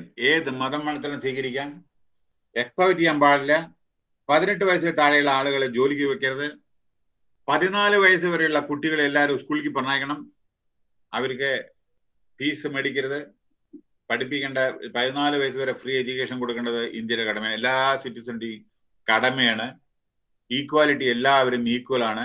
ഞാൻ വലുതനാണ്, നീ, അത് പണത്തിൽ ചിലപ്പോൾ വലുതനാണ്, പക്ഷെ എല്ലാവർക്കും ഈക്വൽ റൈറ്റ് ആണ് ഇന്ത്യയിൽ. അതാണ് നമ്മുടെ കോടതിയാണ് അതിന് നമ്മളെ ഹെൽപ്പ് ചെയ്യുന്നത്. ഓക്കെ, പിന്നെ റൈറ്റ് ടു ഫ്രീഡം ഉണ്ട്. നിങ്ങൾക്ക് എല്ലാ മൂവ്മെന്റും, എല്ലാ ഒരു സ്റ്റേറ്റിൽ നിന്ന് മറ്റേ സ്റ്റേറ്റിലേക്ക് നിങ്ങൾക്ക് അവിടെ താമസിക്കാനും ജോലി ചെയ്യാനും ഏത് ജോബ് സെലക്ട് ചെയ്യാൻ, പ്രൊഫഷൻ സെലക്ട് ചെയ്യാൻ നിങ്ങൾക്ക് അധികാരമുണ്ട്. ഏത് കൾച്ചർ അഡോപ്റ്റ് ചെയ്യാനും നിങ്ങൾക്ക് അധികാരമുണ്ട്. ഏത് എഡ്യൂക്കേഷൻ ഇൻസ്റ്റിറ്റ്യൂഷനിൽ അഡ്മിഷൻ എടുക്കാനുള്ള അധികാരമുണ്ട്. Right to constitutional remedy. എന്തെങ്കിലും കോൺസ്റ്റിറ്റ്യൂഷൻ പരമായിട്ട് നിങ്ങൾക്ക് അതായത് നിങ്ങൾക്ക് എന്തെങ്കിലും റെമഡി കിട്ടിയിട്ടില്ല എങ്കിൽ, കോൺസ്റ്റിറ്റ്യൂഷൻ പ്രകാരം നിങ്ങൾക്ക് എന്തെങ്കിലും റെമഡി കിട്ടിയിട്ടില്ല എങ്കിൽ ഉടനടി നിങ്ങൾക്ക് ഹൈക്കോടതിയോ, അതായത് നിങ്ങളുടെ റൈറ്റ് പ്രൊട്ടക്ട് ചെയ്യാൻ വേണ്ടിയിട്ട് നിങ്ങൾക്ക് സാധിച്ചില്ല എങ്കിൽ you can approach high court or supreme court. Supreme court ultimately they are the custodian. At least നമ്മുടെ റൈറ്റും ഫണ്ടമെന്റൽ റൈറ്റും ഇതൊക്കെ പ്രിസർവ് ചെയ്യുന്നതും കോൺസ്റ്റിറ്റ്യൂഷൻ്റെ ഇതൊക്കെ കംപ്ലീറ്റ് നോക്കേണ്ടതെല്ലാം സുപ്രീം കോടതിയാണ്. അപ്പൊ അതുകൊണ്ട് നമുക്ക് എന്തെങ്കിലും something is happen, we can always approach the court. So cultural right, education right, constitutional remedy, ഇതൊക്കെയാണ്. അപ്പോൾ right to equality, right to freedom, right against exploitation, അതായത് right to freedom of religion, ഏത് മതം വേണമെങ്കിലും സ്വീകരിക്കാം. കൾച്ചറൽ ഇത്, മറ്റേ constitutional remedies, educational rights, ഇതൊക്കെയാണ്. ഇനി ഫണ്ടമെന്റൽ ഡ്യൂട്ടി. നമ്മൾ മിടുക്കന്മാരാണ്, നമ്മളെ എന്താ വെച്ചാൽ റൈറ്റിന് വേണ്ടി നമ്മൾ ഇൻക്ലാബ് ചിന്താബാബ് പറയും, പക്ഷെ നമ്മുടെ ഡ്യൂട്ടി നമ്മൾ ചെയ്യാൻ പതിവില്ല. ഡ്യൂട്ടി, നമ്മുടെ ഫണ്ടമെന്റൽ ഡ്യൂട്ടി ഒന്ന് ശ്രദ്ധിച്ചോളൂ. To abide, fundamental duties. നമ്മൾ റൈറ്റിന് വേണ്ടി വാദിക്കുന്ന ആളുകളാണ്, ഡ്യൂട്ടി ചെയ്യാൻ മടിക്കുന്ന ആളുകളാണ്. അപ്പൊ ഡ്യൂട്ടി എന്താണെന്ന് ആദ്യം അറിയാം. Indian citizen 1, to abide by the constitution and respect its ideals and institution. അതായത് നാഷണൽ ഫ്ലാഗ്, നമ്മുടെ നാഷണൽ ഫ്ലാഗ് ഉയർത്തുമ്പോഴും താത്തുമ്പോഴും അതിനൊക്കെ ഇതിന്റെ നിയമങ്ങളുണ്ട്. നാഷണൽ ആന്തം വേണം, അതായത് നാഷണൽ ആന്തത്തിനെ നമ്മൾ റെസ്പെക്ട് ചെയ്യണം, എഴുന്നേറ്റ് നിൽക്കണം, ഫ്ലാഗിനെ നമ്മൾ സല്യൂട്ട് ചെയ്യണം. അതേമാതിരി ഗവൺമെന്റ് സ്ഥാപനങ്ങളിൽ കൊടി ഉയർത്തുമ്പോൾ നാഷണൽ ഫ്ലാഗ് സൺറൈസിന് ശേഷമേ ഉയർത്താവൂ, സൺസെറ്റിന് മുമ്പേ താഴ്ത്തണം, ഉയർത്തുന്നതിന് മുമ്പേയും താഴ്ത്തുന്നതിന് മുമ്പേയും സല്യൂട്ട് ചെയ്യണം. ആരെങ്കിലും ദുഃഖം, ആരെങ്കിലും പ്രൈം മിനിസ്റ്ററോ പ്രസിഡന്റോ ഗവർണറോ ചീഫ് മിനിസ്റ്ററോ മരിച്ച ഹാഫ് ഇതായിരിക്കും. മഴയത്ത് നാഷണൽ ഫ്ലാഗ് ഫ്ലൈ ചെയ്യാൻ പാടില്ല. അങ്ങനെ പല നിബന്ധനകളുണ്ട്. നാഷണൽ ഫ്ലാഗിനെ നിങ്ങൾ മോശമായി ചിത്രീകരിക്കരുത്, തെറ്റാണ്, ജയിലിൽ പോകേണ്ടി വരും. നാഷണൽ ഫ്ലാഗാണ് നമ്മുടെ ഏറ്റവും പ്രധാനപ്പെട്ട ഒരു ഇത്, നാഷണൽ ആന്തം. പിന്നെ നിങ്ങൾക്കറിയാലോ നാഷണൽ ആന്തം. പിന്നെ ഇവിടെ ഒരു അന്ന് ഞാൻ പറഞ്ഞിട്ട് തോന്നുന്നുണ്ട്, ഏത് ക്ലാസ്സിലാണെന്ന് എനിക്കറിയില്ല, നാഷണൽ ആന്തം വളരെ എസെൻഷ്യൽ ആണ് ചില സമയത്ത്. അതായത് നാഷണൽ ആന്തം എപ്പോഴാണ് പോട്ടെ, മറ്റുള്ള കാര്യങ്ങൾ പോട്ടെ, നമ്മുടെ ആഗസ്റ്റ് 15-ാം തീയതി മറ്റേ അതൊക്കെ പോട്ടെ, അതിന് പുറമെ നിർബന്ധപൂർവ്വം നാഷണൽ ആന്തം പാടണം. അത് ഏതെല്ലാം സന്ദർഭത്തിലാണ്? പ്രസിഡന്റ് ഓഫ് ഇന്ത്യ അറ്റൻഡ് ചെയ്യുന്ന ഫംഗ്ഷനിൽ vice president of India attend ചെയ്യുന്ന ഫംഗ്ഷനില്, governor of the state attend ചെയ്യുന്ന ഫംഗ്ഷനില് നാഷണൽ ആന്തം പാടിക്കോളണം, അല്ലെങ്കിൽ ടേപ്പ് റെക്കോർഡിംഗിൽ ഓൺ ചെയ്തോളണം. മനസ്സിലായില്ലേ? അപ്പൊ ഈ 3 അതോറിറ്റീസ് ഉള്ള ആളുകൾ നാഷണൽ ആന്തത്തോടു കൂടിയാണ് അവരുടെ ലെക്ചർ ആരംഭിക്കൂ. അപ്പോ അതാണ് ഇപ്പൊ നിങ്ങൾ ശ്രദ്ധിക്കേണ്ടത്. പിന്നെ നമ്മളൊക്കെ ഈ ഇന്ത്യൻ കോൺസ്റ്റിറ്റ്യൂഷനെ നമ്മൾ റെസ്പെക്ട് ചെയ്യണം. അപ്പൊ പലരും പറഞ്ഞിട്ടില്ലേ, മിന്നാന്നിട്ട് പറഞ്ഞിട്ട് ഞാൻ മഹാത്മാഗാന്ധി ഫാദർ ഓഫ് നേഷൻ ആയിട്ട് കരുതില്ല. ഓരോരുത്തർക്കും ഓരോ അഭിപ്രായം ഉണ്ട്. ഫ്രീഡം ഓഫ് സ്പീച്ച് ഉണ്ട് കേട്ടോ, അത് നമ്മൾ ആരും എതിർക്കുന്നില്ലേ. ഫ്രീഡം ഓഫ് സ്പീച്ച് ഉണ്ട്, ഓരോരുത്തർക്ക് ഓരോന്നും പറയാം. പക്ഷെ നമ്മൾ നമ്മളെ തന്നെ നോക്കിയാൽ മതി ഓരോ കാര്യങ്ങളും. പിന്നെ റെസ്പെക്ട് ഐഡിയൽസ്, പിന്നെ cherish follow the Noble ideal. അതായത് രാജ്യത്തിന് വേണ്ടി സേവനം ചെയ്ത ആളുകളെ മറക്കരുതേ. ഇന്ന് നിങ്ങളെ ആഹ്ലാദിക്കുന്ന ആനന്ദം ഉള്ള ഇത്, ഈ നമ്മള് എക്സസൈസ് ചെയ്യുന്ന നമ്മളെ ഫ്രീഡം, നമ്മൾ എത്രയോ എക്സസൈസ് ചെയ്യുന്നുണ്ട്, അതെല്ലാം മറ്റുള്ളവരുടെ ചെയ്ത സേവനം ആണ്. പലരും നമ്മുടെ എത്രയോ ആളുകൾ തൂക്കിക്കൊല്ലപ്പെട്ടു, ഭഗത് സിംഗ്, അതേമാതിരിയുള്ള പലരും അതിന്റെ ഇതാണ്. അവർക്ക് ഓർമ്മിക്കുക, രാജ്യത്തിന് ജീവൻ ബലിയർപ്പിച്ച ആളുകളെ മറക്കരുതേ, ഇതാണ് പറയുന്നത്. ഓക്കെ. പിന്നെ അപ്പോൾഡ് പ്രൊമോട്ട് സോവറിനിറ്റി, ഇന്റഗ്രിറ്റി, പറയേണ്ട ആവശ്യമില്ലല്ലോ. സോവറിനിറ്റി, ഇൻഡിപെൻഡന്റ്, ഇന്റഗ്രിറ്റി, സത്യസന്ധത. പിന്നെ വാറ്, വേറെ എന്തെങ്കിലും നാച്ചുറൽ കലാമിറ്റീസ്, ആ സമയത്ത് രാജ്യസേവനത്തിന് വേണ്ടി മടിക്കരുതേ. രാജ്യം വിളിച്ചാൽ പോകണമേ. കാരണം അത്യാവശ്യമായിരിക്കും ചില സമയത്ത് വാർ, ഇതൊക്കെ സമയത്ത്. പിന്നെ defend the country. Okay. Promote harmony and spirit of common brotherhood among, എല്ലാവരും സഹോദര സ്നേഹത്തോടുകൂടി ജീവിക്കുക, അതാണ് പറയുന്നത്. Okay. Fundamental right. Okay, fundamental. പിന്നെ നിങ്ങൾക്കറിയാം ലോകസഭ, രാജ്യസഭ, അതൊക്കെ ഇതില് യഥാർത്ഥത്തിൽ ഇല്ല കൂടുതല്. ലോകസഭ 550ഓളം മെമ്പേഴ്സ് ഉണ്ട്. പിന്നെ മറ്റേത് 250 രാജ്യസഭ പെർമനന്റ് ആണ്. ലോകസഭ വൺ മോർ തിങ്, നമ്മുടെ പാർലമെന്റില് ഇത് ശ്രദ്ധിക്കേണ്ടതാണ്. ടൈപ്സ് ഓഫ് 3 വിധത്തിലുള്ള ക്വസ്റ്റ്യൻ ചോദിക്കുന്നത് നമുക്ക് നമ്മുടെ മന്ത്രിമാര്, അതായത് നമ്മുടെ MP-മാര്.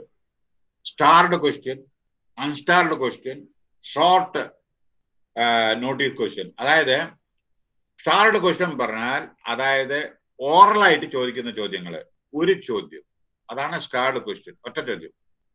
രണ്ടാമത് അൺസ്റ്റാർഡ് പറഞ്ഞാൽ നിങ്ങൾക്ക് റിപ്ലൈ റിട്ടേൺ ആയിട്ട് മന്ത്രി എന്ന് വേണമെന്നുണ്ടെങ്കിൽ 10 ദിവസം മുമ്പേ ക്വസ്റ്റ്യൻ കൊടുക്കണം.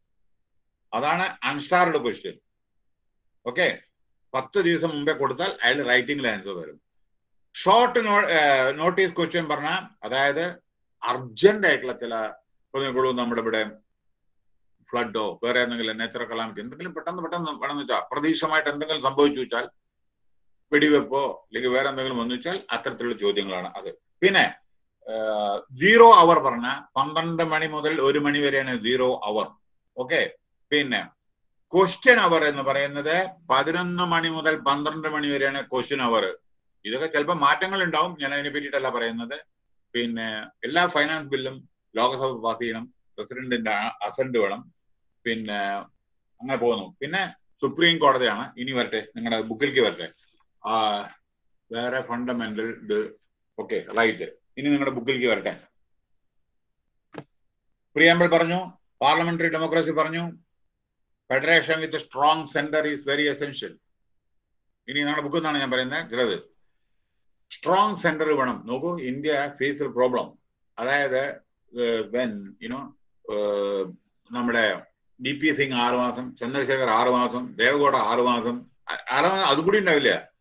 അപ്പൊ 6 മാസമുള്ള ഒരു ഗവൺമെന്റ് എന്ന് വെച്ചാൽ വളരെ ബുദ്ധിമുട്ട് വരും. കാരണം എന്താ വെച്ചാൽ അവർക്ക് ഒരു ഡിസിഷൻ എടുക്കാൻ പറ്റില്ല, ലോങ് ടേം ബേസിസിൽ ഒരു ഡിസിഷൻ എടുക്കാൻ പറ്റില്ല. അപ്പൊ strong government is very very essential. Okay, അതാണ്. പിന്നെ ഡയറക്റ്റീവ് പ്രിൻസിപ്പിൾസ്. ഡയറക്റ്റീവ് പ്രിൻസിപ്പിൾ എന്താ അറിയോ? അത് ഡയറക്റ്റീവ് പ്രിൻസിപ്പിൾസ് അറിയണം.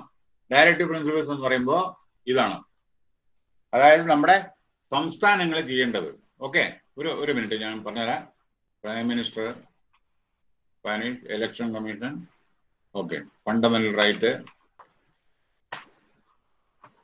യെസ്, നോക്കൂ, ഈ ഡയറക്റ്റീവ് പ്രിൻസിപ്പിൾ പറയുന്നത് proper distribution of material resources, അതായത് നമ്മുടെ ഇതിനെ, അതായത് ഓരോരോ സ്റ്റേറ്റ് ചെയ്യേണ്ട കടമകളാണ്. അതായത് constitution of India article 36 to 51, അതായത് എന്താണ് പറയുന്നത് വെച്ചാൽ distribution of material resources in the community ഓരോ സ്റ്റേറ്റിന്റെ ഡ്യൂട്ടിയാണ്. അതേമാതിരി wealth distribution, equal pay for equal work, protection of the strength and health of the workers, avoiding circumstances that force citizens to enter avocation and all these things, protection of childhood, youth against exploitation. അങ്ങനെ ഒരു state ചെയ്യേണ്ട കടമകളാണ് directive principle പറയുന്നത് കേട്ടോ. പിന്നെ yes, independent judiciary അത് വരുന്നുണ്ട്, ആ സമയത്ത് പറയാം കേട്ടോ. ജുഡീഷ്യറി പിന്നെ വേറൊരു കാര്യം എന്താണെന്ന് വെച്ചാൽ ജുഡീഷ്യൽ റിവ്യൂ. ജുഡീഷ്യൽ റിവ്യൂ ഇതിൽ ഉണ്ടോന്നറിയില്ല. അതായത് നമുക്ക് ജുഡീഷ്യറിയില് എന്തെങ്കിലും പ്രശ്നങ്ങൾ വന്നിട്ടുണ്ടെങ്കിൽ നമുക്ക് മൂന്നാല് വിധത്തില് നമ്മൾ അപ്രോച്ച് ചെയ്യാം കോടതിയെ. നമുക്ക് ജുഡീഷ്യറിന്ന് അല്ലെങ്കിൽ വേറെ എവിടെന്നെങ്കിലും എന്തെങ്കിലും പ്രശ്നങ്ങൾ ഉണ്ടായെങ്കിൽ കോടതിയെ അപ്രോച്ച് ചെയ്യാം. നമുക്ക് ഫണ്ടമെന്റൽ റൈറ്റോ വേറെ എന്തെങ്കിലും വയലേഷനോ എന്തെങ്കിലും നടന്നിട്ടുണ്ടെങ്കിൽ നമുക്ക് കോടതിയിൽ 3 വിധത്തിൽ അപ്രോച്ച് ചെയ്യാം. 3-4 വിധത്തില്. ഇതാ കണ്ടോളൂ ഏതെല്ലാം വിധത്തില്. ഹാബിയസ് കോർപ്പസ്, ഓക്കെ, അതായത് നമ്മൾക്ക് ആരെങ്കിലും, അതായത് ഇത് ലാറ്റിൻ വേർഡാണ്, ഒരു സെക്കൻഡ്.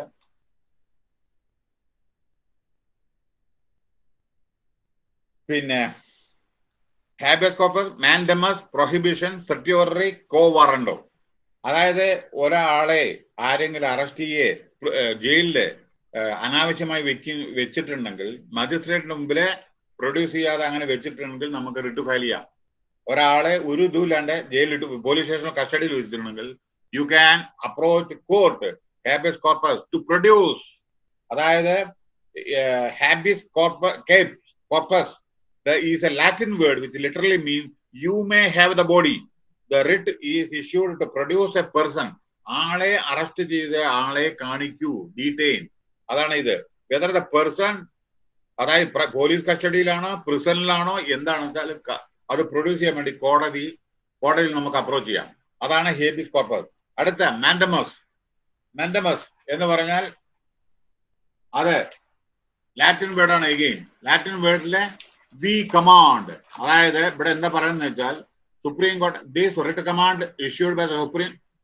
മുകളിലുള്ള കോർട്ട് താഴെയുള്ള കോർട്ടിന്റെ എന്തെങ്കിലും തെറ്റുകൾ ഉണ്ടെങ്കിൽ അത്, അതായത് നോക്കോളൂ, mandamus is an order from the supreme court to high court to A lower court or tribunal or public authority to perform. ഒരാൾ ജോലി ചെയ്യുന്നില്ലെങ്കിൽ ജോലി ചെയ്യാൻ വേണ്ടി അപ്പർ കോർട്ട് ലോവർ കോർട്ടിനെ ഇൻസ്ട്രക്ട് ചെയ്യണത്. ഒരാൾ അവനവന്റെ ഡ്യൂട്ടി ചെയ്യുന്നില്ല വിചാരിക്കുക, അത് ചെയ്യിക്കണം എന്ന് പറയാനുള്ള അധികാരം. അതായത് this writ command is issued by the supreme court or high court to A lower court that public duty ആരെങ്കിലും ചെയ്തിട്ടില്ലെങ്കിൽ ചെയ്യിക്കാൻ വേണ്ടിയിട്ടുള്ളത്, അവനവന്റെ ഡ്യൂട്ടി ചെയ്തിട്ടില്ലെങ്കിൽ. അടുത്തത് സെർട്യൂററി. അതെന്താണെന്ന് വെച്ചാൽ പിന്നെ ഇവിടെ order already pass the inferior court, supreme court or any court. താഴെയുള്ള കോടതി എന്തെങ്കിലും വിധിച്ചിട്ടുണ്ടെങ്കിൽ അത് തൽക്കാലം സ്റ്റേ ചെയ്തിട്ട് മറ്റേ കോടതി അതിനെ സൂപ്പർസീഡ് ചെയ്യുന്നു.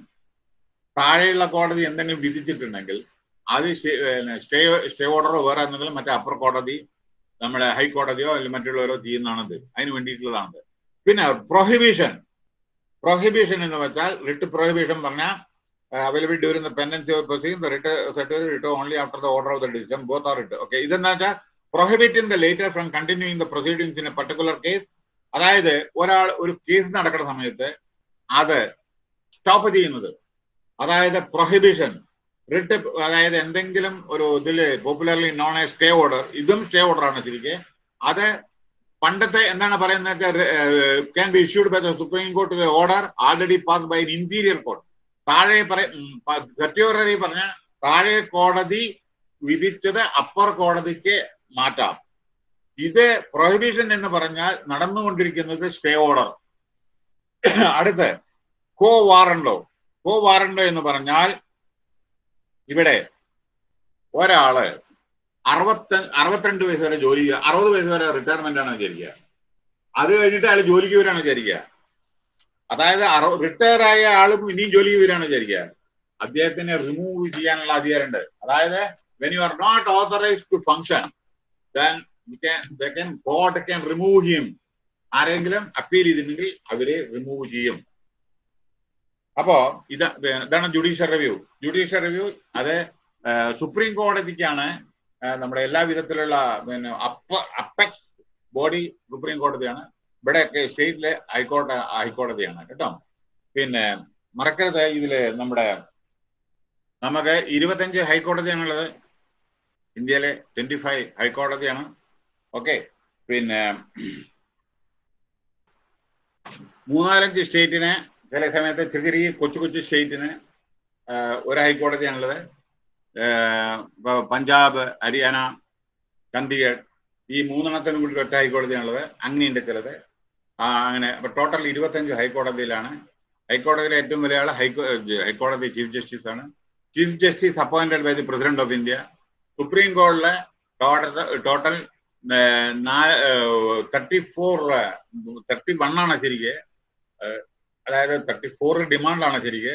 30 ജഡ്ജും സുപ്രീം കോടതി ജഡ്ജും 31ാമത്തെ ഒരാള് ചീഫ് ജസ്റ്റിസുമാണ് സുപ്രീം കോടതിയിൽ. അതിലിപ്പോൾ ലേഡീസും ഉണ്ട്. പണ്ട് വളരെ കമ്മിയായിരുന്നു, ഇപ്പൊ ലേഡീസിനെ അപ്പോയിന്റ് ചെയ്തിട്ടുണ്ട്, വുമൺ ജസ്റ്റിസ്. അപ്പൊ ഇത് കുറച്ച് ഇതുവരെ 1-2 ഉണ്ടായിരുന്നുള്ളൂ, ഇപ്പൊ കൂടുതലുണ്ട്. അപ്പോ ഡൽഹിയിലാണ് സുപ്രീം കോടതി. അതാണ് ഹൈയസ്റ്റ് കോടതി. Impartial way they are doing there constitutional duties. Okay, preamble already പറഞ്ഞു. ഈ പ്രിയാമ്പിള് കേശവ ഭാരതി കേസില് നമുക്ക് പ്രിയാമ്പിൾ ഓഫ് ദ കോൺസ്റ്റിറ്റ്യൂഷൻ, ഇത് ഞാൻ പറഞ്ഞത് പാർട്ട് ഓഫ് കോൺസ്റ്റിറ്റ്യൂഷൻ ആണ്. അത് സെപ്പറേറ്റ് പേജ് ആണെങ്കിലും അതിന്റെ നമ്മുടെ ഈ കേശവാനന്ദ ഭാരതി കേസിൽ പറഞ്ഞിട്ടുണ്ട് preamble of the constitution is part of Indian constitution. അതിലൊന്നും മാറ്റാൻ പറ്റില്ല സ്ട്രക്ചർ. പിന്നെ വേറെ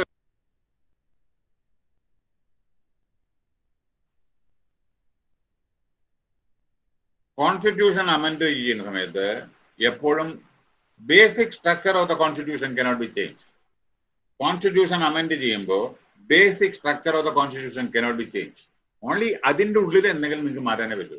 അല്ലാണ്ട് റിസർവേഷൻ ഫോർ SC/ST വേണ്ട എന്ന് പറയാൻ പറ്റുമോ? അതിലെന്തെങ്കിലും ചിലപ്പോൾ പ്ലസ് എന്തെങ്കിലും ചെയ്യാം. ഇപ്പൊ നോക്കൂ, അഡൾട്ട് ഫ്രാഞ്ചൈസ് വേണ്ടേ, നമുക്ക് OTA വേണ്ട പറയാൻ പറ്റുമോ? മാറ്റാൻ പറ്റില്ലല്ലോ. അത് 21-ന് 18 ആക്കാം. അപ്പോ basic structure of the constitution cannot be change. മനസ്സിലായില്ലേ? 2/3 മെജോറിറ്റി വേണം കോൺസ്റ്റിറ്റ്യൂഷൻ അമെൻഡ് ചെയ്യാൻ. അതൊക്കെ പിന്നെ വേറൊരു കാര്യം എന്താന്ന് വെച്ചാൽ യെസ്, പാർലമെന്ററി ഡെമോക്രസിയാണ് നമ്മുടെ. പാർലമെന്ററി ഡെമോക്രസിയിലെ 48 നോക്കൂ, വെസ്റ്റ് മിനിസ്റ്റർ മോഡൽ എന്ന് പറഞ്ഞാൽ പിന്നെ this model is generally identified with the British form of government. അതായത് the key characteristics include parliamentary sovereignty, accountability through free and fair elections, strong cabinet, okay, presided over the prime minister, collective responsibility, central government dominance, ministerial responsibility, ഓരോരോ മിനിസ്റ്ററുടെ ഉത്തരവാദിത്തം, and neutral civil service, UPSC, neutral civil service. ഇതാണ് west minister model. Okay, no parliamentary democracy. ഇത് കുറച്ച് elaborate ആയതുകൊണ്ട് കുറച്ച് detail ആയിട്ട് ഞാൻ പറയുന്നു, കാരണം വളരെ പ്രധാനപ്പെട്ട ഒരു യൂണിറ്റ് ആണ്. സമയം എടുക്കുന്നുണ്ടെങ്കിലും കൈൻഡ്ലി ബിയർ വിത്ത് മീ, നിങ്ങൾക്ക് വേണ്ടിയിട്ടാണ്, ശ്രദ്ധിക്കുക. Indian democracy, parliament democracy, India model of political system is a creative representation values of modern liberal democracy. The most significant development of India's constitutional history is the consolidation of parliamentary form of government. അതായത് Lok Sabha, Rajya Sabha, okay, അതൊക്കെ തന്നെയാണ്. പിന്നെ yes, consolidation of parliament, which broadly corresponds with the Westminster model. In the system of government, the executive is an integral part of the parliament. Our executive, governor, the president, part of the parliament. In the current parliament session strategy, നമ്മുടെ presidential അഡ്രസ്സോട് കൂടിയാണ് ആ സമയത്ത് ലോകസഭയിലും രാജ്യസഭയും joint സെഷനാണ്. നമ്മുടെ budget അവതരണത്തിന് മുമ്പേ president നമ്മുടെ ആ കൊല്ലത്ത് എന്താ ചെയ്യാൻ പോണ പ്രധാനമന്ത്രി എന്ന് പറയും. അതേമാതിരി സ്റ്റേറ്റിലെ ഗവർണറാണ് ആദ്യം അഡ്രസ് ചെയ്യുന്നത്. അപ്പോ he is also part of parliament. Remember, any financial bill passed by parliament has to B approved by the Indian president. Any amendment of constitution, finally it has to be approved by the president of India. You cannot spend a single paisa. അതായത് ഈ budget നമ്മൾ year mark ചെയ്തെല്ലാം finally finance minister budget അവതരിപ്പിക്കുന്നതിന് മുമ്പേ ആദ്യം അത് കാണിച്ചു കൊടുക്കണം. മനസ്സിലായില്ലേ? അതായത് പ്രസിഡന്റിന് കാണിച്ചു കൊടുത്ത് I am going to present. അതുകൊണ്ടാണ് നിർമ്മലാ സീതാരാമൻ പ്രസന്റ് ചെയ്യുന്നതിന് മുമ്പേ തന്നെ പ്രസിഡന്റിനെ കണ്ടിട്ട് അയാളുടെ അനുവാദം മേടിച്ചിട്ടാണ് പാർലമെന്റിൽ ബഡ്ജറ്റ് അവതരിപ്പിക്കുന്നത്. എല്ലാ ഫൈനാൻസ് മിനിസ്റ്ററും അങ്ങനെയാണ്. Okay, we are fortunate that we were having very good finance ministers, earlier. Manmohan Singh, one of the world renowned economists. Okay, അങ്ങനെ പലരും നമ്മുടെ ചിദംബരം ആയിക്കോട്ടെ, ഫോറിൻ സ്റ്റഡി, അങ്ങനെ പലരും നല്ല നല്ല ഫൈനാൻസ് മിനിസ്റ്റർ ഇന്ത്യക്ക് ഉണ്ടായിരുന്നു. യശ്വന്ത് സിൻഹ, IAS. ഓക്കെ, അങ്ങനെ പലരും നല്ല ഫൈനാൻസ് മിനിസ്റ്റർ നമ്മുടെ ഇന്ത്യക്ക് ഉണ്ടായിട്ടുണ്ട്, ഇപ്പോഴും ഉണ്ടായിക്കൊണ്ടേയിരിക്കുന്നു. ഓക്കെ, പിന്നെ ഫെഡറേഷൻ ഓഫ് സ്ട്രോങ് സ്ട്രെങ്ത് പറഞ്ഞു കഴിഞ്ഞു. ഫണ്ടമെന്റൽ റൈറ്റ് പറഞ്ഞു കഴിഞ്ഞു. Right to equality, right to particular freedom, right against exploitation, right to freedom of religion, culture and education right, constitutional remedy, ഇതെല്ലാം പറഞ്ഞു കഴിഞ്ഞു. ഫണ്ടമെന്റൽ ഡ്യൂട്ടി പറഞ്ഞു കഴിഞ്ഞു. ഡയറക്റ്റീവ് പ്രിൻസിപ്പിൾ, എന്താ ഡയറക്റ്റീവ് അത് പറഞ്ഞു കഴിഞ്ഞു. Promote the welfare of the people, secure justice, social order, ensure social justice. പറയാത്തത് മാത്രം ഞാൻ എക്സ്പ്ലെയിൻ ചെയ്യാം. Take steps to organise village panchayat. അതായത് 4 5 പഞ്ചായത്ത് കൂടിയതാണ് ഒരു ബ്ലോക്ക്. 4 5 6 ബ്ലോക്ക് കൂടിയതാണ് ഒരു ജില്ലാ പഞ്ചായത്ത്. അങ്ങനെ 14 ഡിസ്ട്രിക്റ്റിലെ 14 ജില്ലാ പരിഷത്ത്, അതായത് ജില്ലാ പഞ്ചായത്ത്. ഡിസ്ട്രിക്ട് പഞ്ചായത്ത് പറയുന്നത് ഇതിൽ വരുന്ന ഹൈറാർക്കിയിൽ മൂന്നാമത്തെയാണ്. ഗ്രാമപഞ്ചായത്ത്, ബ്ലോക്ക് പഞ്ചായത്ത്, ജില്ലാ പഞ്ചായത്ത്. അപ്പോ ജില്ല പറഞ്ഞ ഡിസ്ട്രിക്ട് ആണ്. അപ്പോ കേരളത്തിനെ സംബന്ധിച്ച് 14 ഇതാണ്. അതിന് നമ്മളെ ലോക്കൽ സെൽഫ് ഗവൺമെന്റ് എന്ന് പറയുന്നു. അപ്പൊ നമ്മുടെ 3 ടയർ സിസ്റ്റമാണ്. Government of India, union parliament, here state parliament, നമ്മുടെ ഇവിടെ അസംബ്ലി, ഇതെല്ലാം സെക്കൻഡ് ലെവലാണ്. Third local self government, panchayat Raj system. Okay, panchayat Raj system പണ്ട്, അതും കൂടി അറിയണം, നിങ്ങൾ അറിയേണ്ടിയിരിക്കുന്നു. അതായത് പണ്ട് നമ്മൾ വലിയ പ്രാധാന്യമൊന്നും പഞ്ചായത്ത് രാജ് സിസ്റ്റത്തിന് കൊടുത്തിരുന്നില്ല. ഓരോരോ ഇപ്പൊ ഞങ്ങളുടെ നാട്ടിലൊക്കെ 20 കൊല്ലം തന്നെ പ്രസിഡന്റ് ആയിരുന്ന ഒരാള്, ആരും ചോദിക്കാനില്ല, ഒന്നുമില്ല, അല്ലെന്റെ പ്രസിഡന്റ് പണ്ട്. പക്ഷേ റിയൽ പഞ്ചായത്ത് രാജ് സിസ്റ്റം നടപ്പിലായത് പണ്ട് ഒരു ചെറിയൊരു ഡിപ്പാർട്ട്മെന്റിലായിരുന്നു.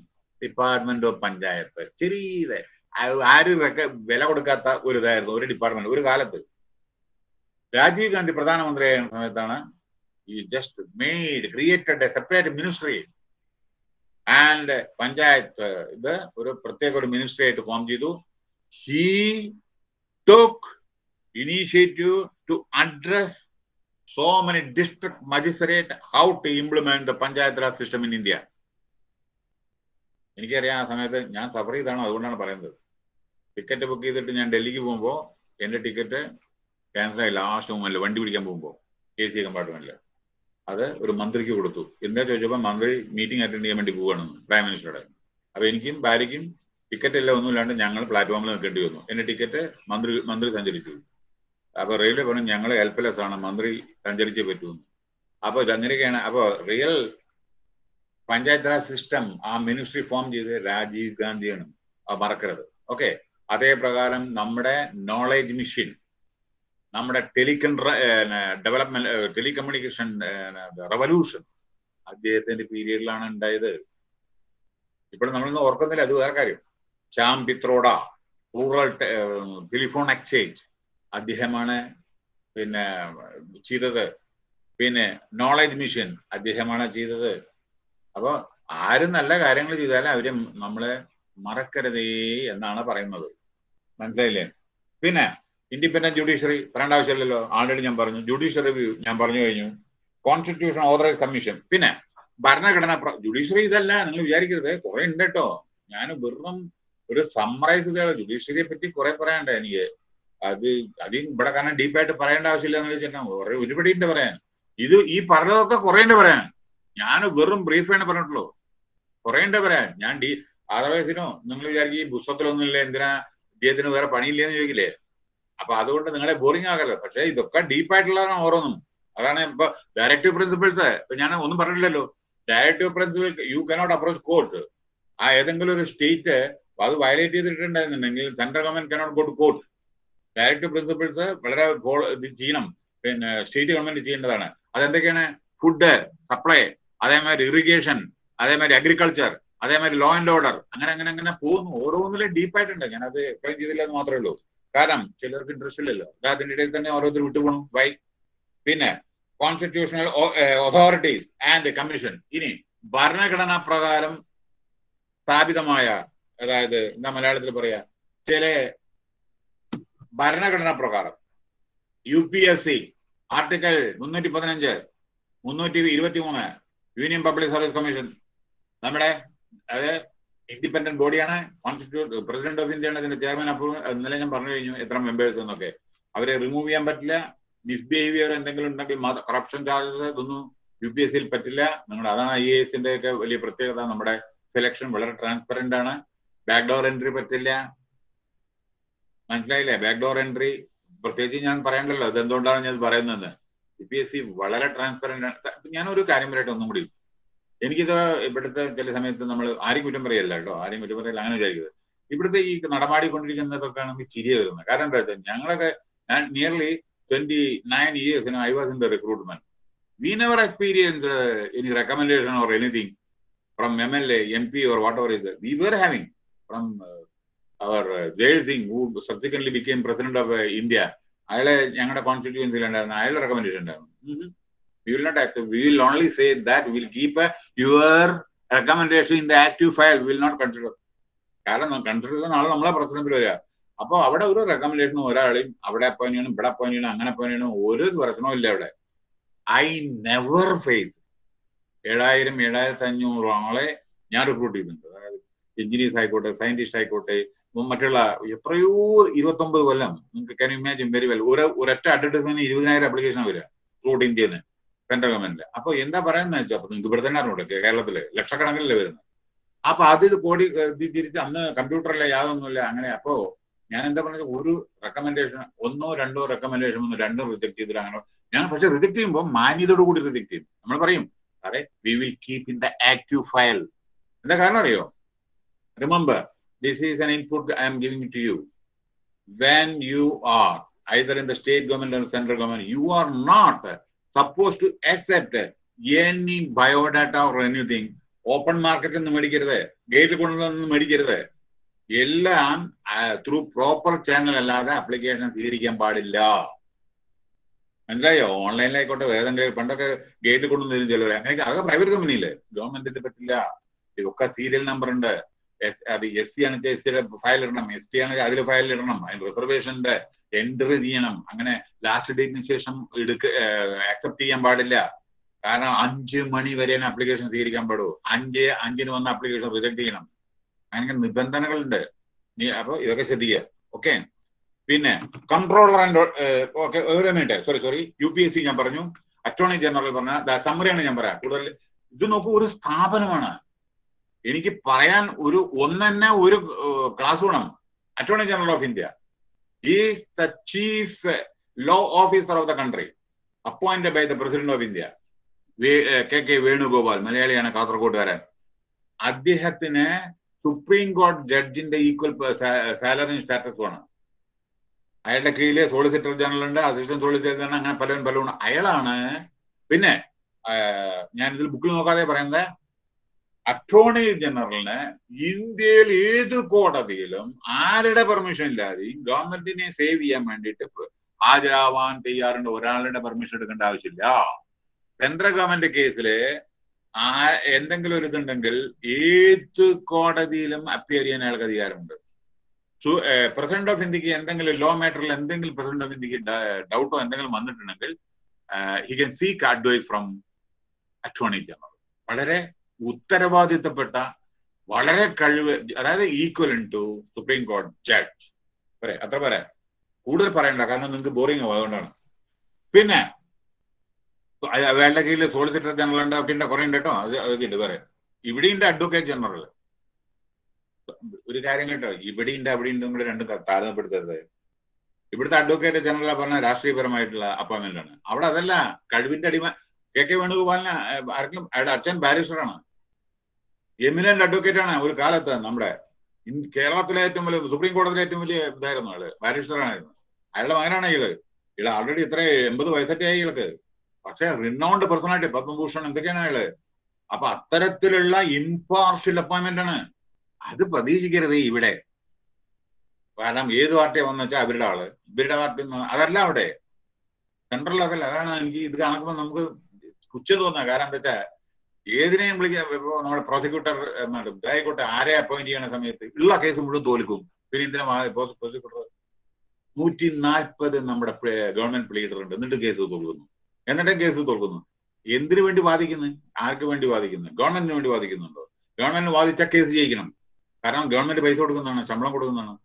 അങ്ങനെ 140 140 ഗവൺമെന്റ് പ്ലീഡർ ഉണ്ട്. അതല്ല ഇത്.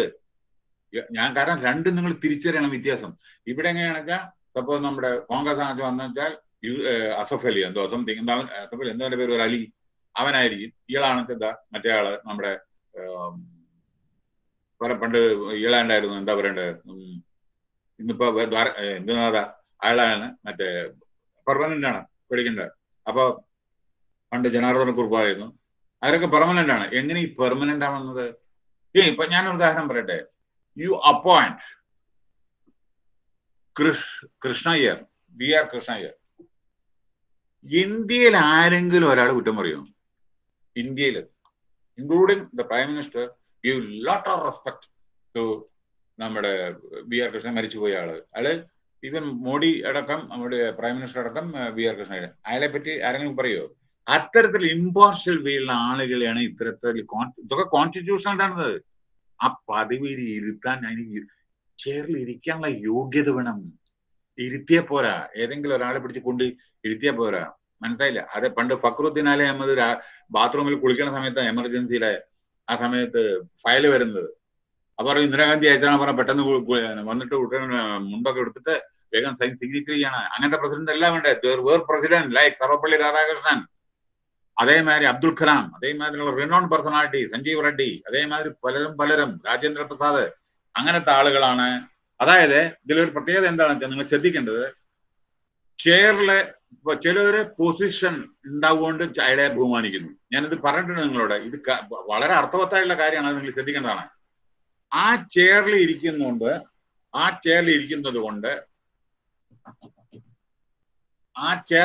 കൊണ്ട് അവരെ ബഹുമാനിക്കുന്നു. ഒരു മിനിറ്റ്. പക്ഷേ ഞാൻ പറയട്ടെ, പണ്ട് ഒരാള് ചീഫ് മിനിസ്റ്ററുടെ ചെയറിൽ ഇരിക്കുമ്പോൾ നമ്മള് ആരിരുന്നാലും നമ്മൾ ബഹുമാനിക്കുന്നു. പ്രസിഡന്റിന്റെ സീറ്റിൽ ആരിരുന്നാലും ശരി, പ്രതിഭാ പട്ടേൽ ഇരുന്നാലും ശരി, ആരിരുന്നാലും. പക്ഷെ നമ്മളത് രാജേന്ദ്ര പ്രസാദ് ഇരുന്ന ചെയറാളെ നോക്കുന്നില്ല, പ്രസിഡന്റ് ആണ്. അതുകൊണ്ട് നമ്മള് പ്രസിഡന്റിന്റെ പദത്തിലിരിക്കുന്ന ആളുകളെ നമ്മളെ ആദരിക്കുന്നു, അല്ലേ? പിന്നെ ഇതില് ഒരു ഉദാഹരണം എന്ന് വെച്ചാൽ, നമ്മുടെ ജവഹർലാൽ നെഹ്റു, ശ്രദ്ധിച്ചോളൂ, ഇത് പഠിക്കേണ്ടതാണ് കേട്ടോ. അതായത് ചിലര് ആ ചെയറിൽ ഇരിക്കുന്നുണ്ട്, അവർ ആദരിക്കുന്നു. ചിലര് ഇരിക്കുന്നു, അതുകൊണ്ട് അവർ ആദരിക്കുന്നു. അതിൽ ഉദാഹരണം പറയാം. നോക്കൂ, നെഹ്റു ഇരുന്ന ചെയർ. ആ നെഹ്റു ഇരുന്ന ചെയറിലായതുകൊണ്ട് ഞാൻ ഇപ്പോഴത്തെ ആള് ചെയ്യുന്നില്ല, ഞാൻ പണ്ടത്തെ കാര്യം ഞാൻ പറയുന്നത്. ഇത് ഞാൻ പറയുന്നത് 1982 ഞാൻ പ്രൊജക്ട് വർക്ക് ചെയ്തതാണ്, Indian society for training and development. അതിൽ ഞാൻ എഴുതിയതാണത്, MC ചാക്ലയുടെ ബുക്കിലുള്ളതാണ്. അതായത് നെഹ്റു ഇരുന്ന ചെയർ ആയതിനാൽ ആ ചെയറിനെ ബഹുമാനിക്കുന്നു. നേരെ മറിച്ച് ആ പദവിയിലിരിക്കുന്ന ആളായതിനാൽ അയാളെ ബഹുമാനിക്കുന്നു. ഇവിടെ ഇരുന്ന ആളെ ബഹുമാനിക്കുന്നു, അവിടെ പൊസിഷനെ ബഹുമാനിക്കുന്നു. രണ്ടുണ്ട്. ഒന്ന് പദവി ബഹുമാനിക്കുന്നു, അതേ സ്ഥാനത്ത് മറ്റുള്ളവരെ എന്താ പറയണ്ടത്, അങ്ങനെ സംഭവിക്കുന്നുണ്ട്. അപ്പം ഇപ്പോഴത്തെ ആളുകൾ വളരെ നല്ലതല്ല എന്ന് ഒന്നും നമ്മൾ പറയുന്നില്ല.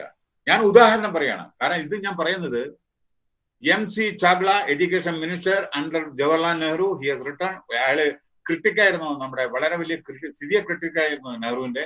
അദ്ദേഹം നെഹ്റുവിന്റെ നല്ല കാര്യങ്ങളെ പറ്റി എഴുതിയ ബുക്കിൽ നിന്ന് എടുത്ത ബുക്കാണ് MC ചാഗ്ലയുടെ. അതിന്റെ റൈറ്റപ്പ് എന്ന് ഞാൻ പറഞ്ഞതാണ്. പിന്നെ അടുത്തത് നാഷണൽ കമ്മീഷൻ ഫോർ SC/ST. ഇത് നമ്മുടെ കോൺസ്റ്റിറ്റ്യൂഷണൽ ഇതാണ്. Tribes, national commission for scheduled tribe, linguistic. ഇവിടെ ഒരു പ്രത്യേകത പറയാണ്ട്, ഇവിടെ ബുക്കിലില്ലാത്ത കാര്യങ്ങളൊക്കെ പറയുന്നത് ഞാൻ കേട്ടോ.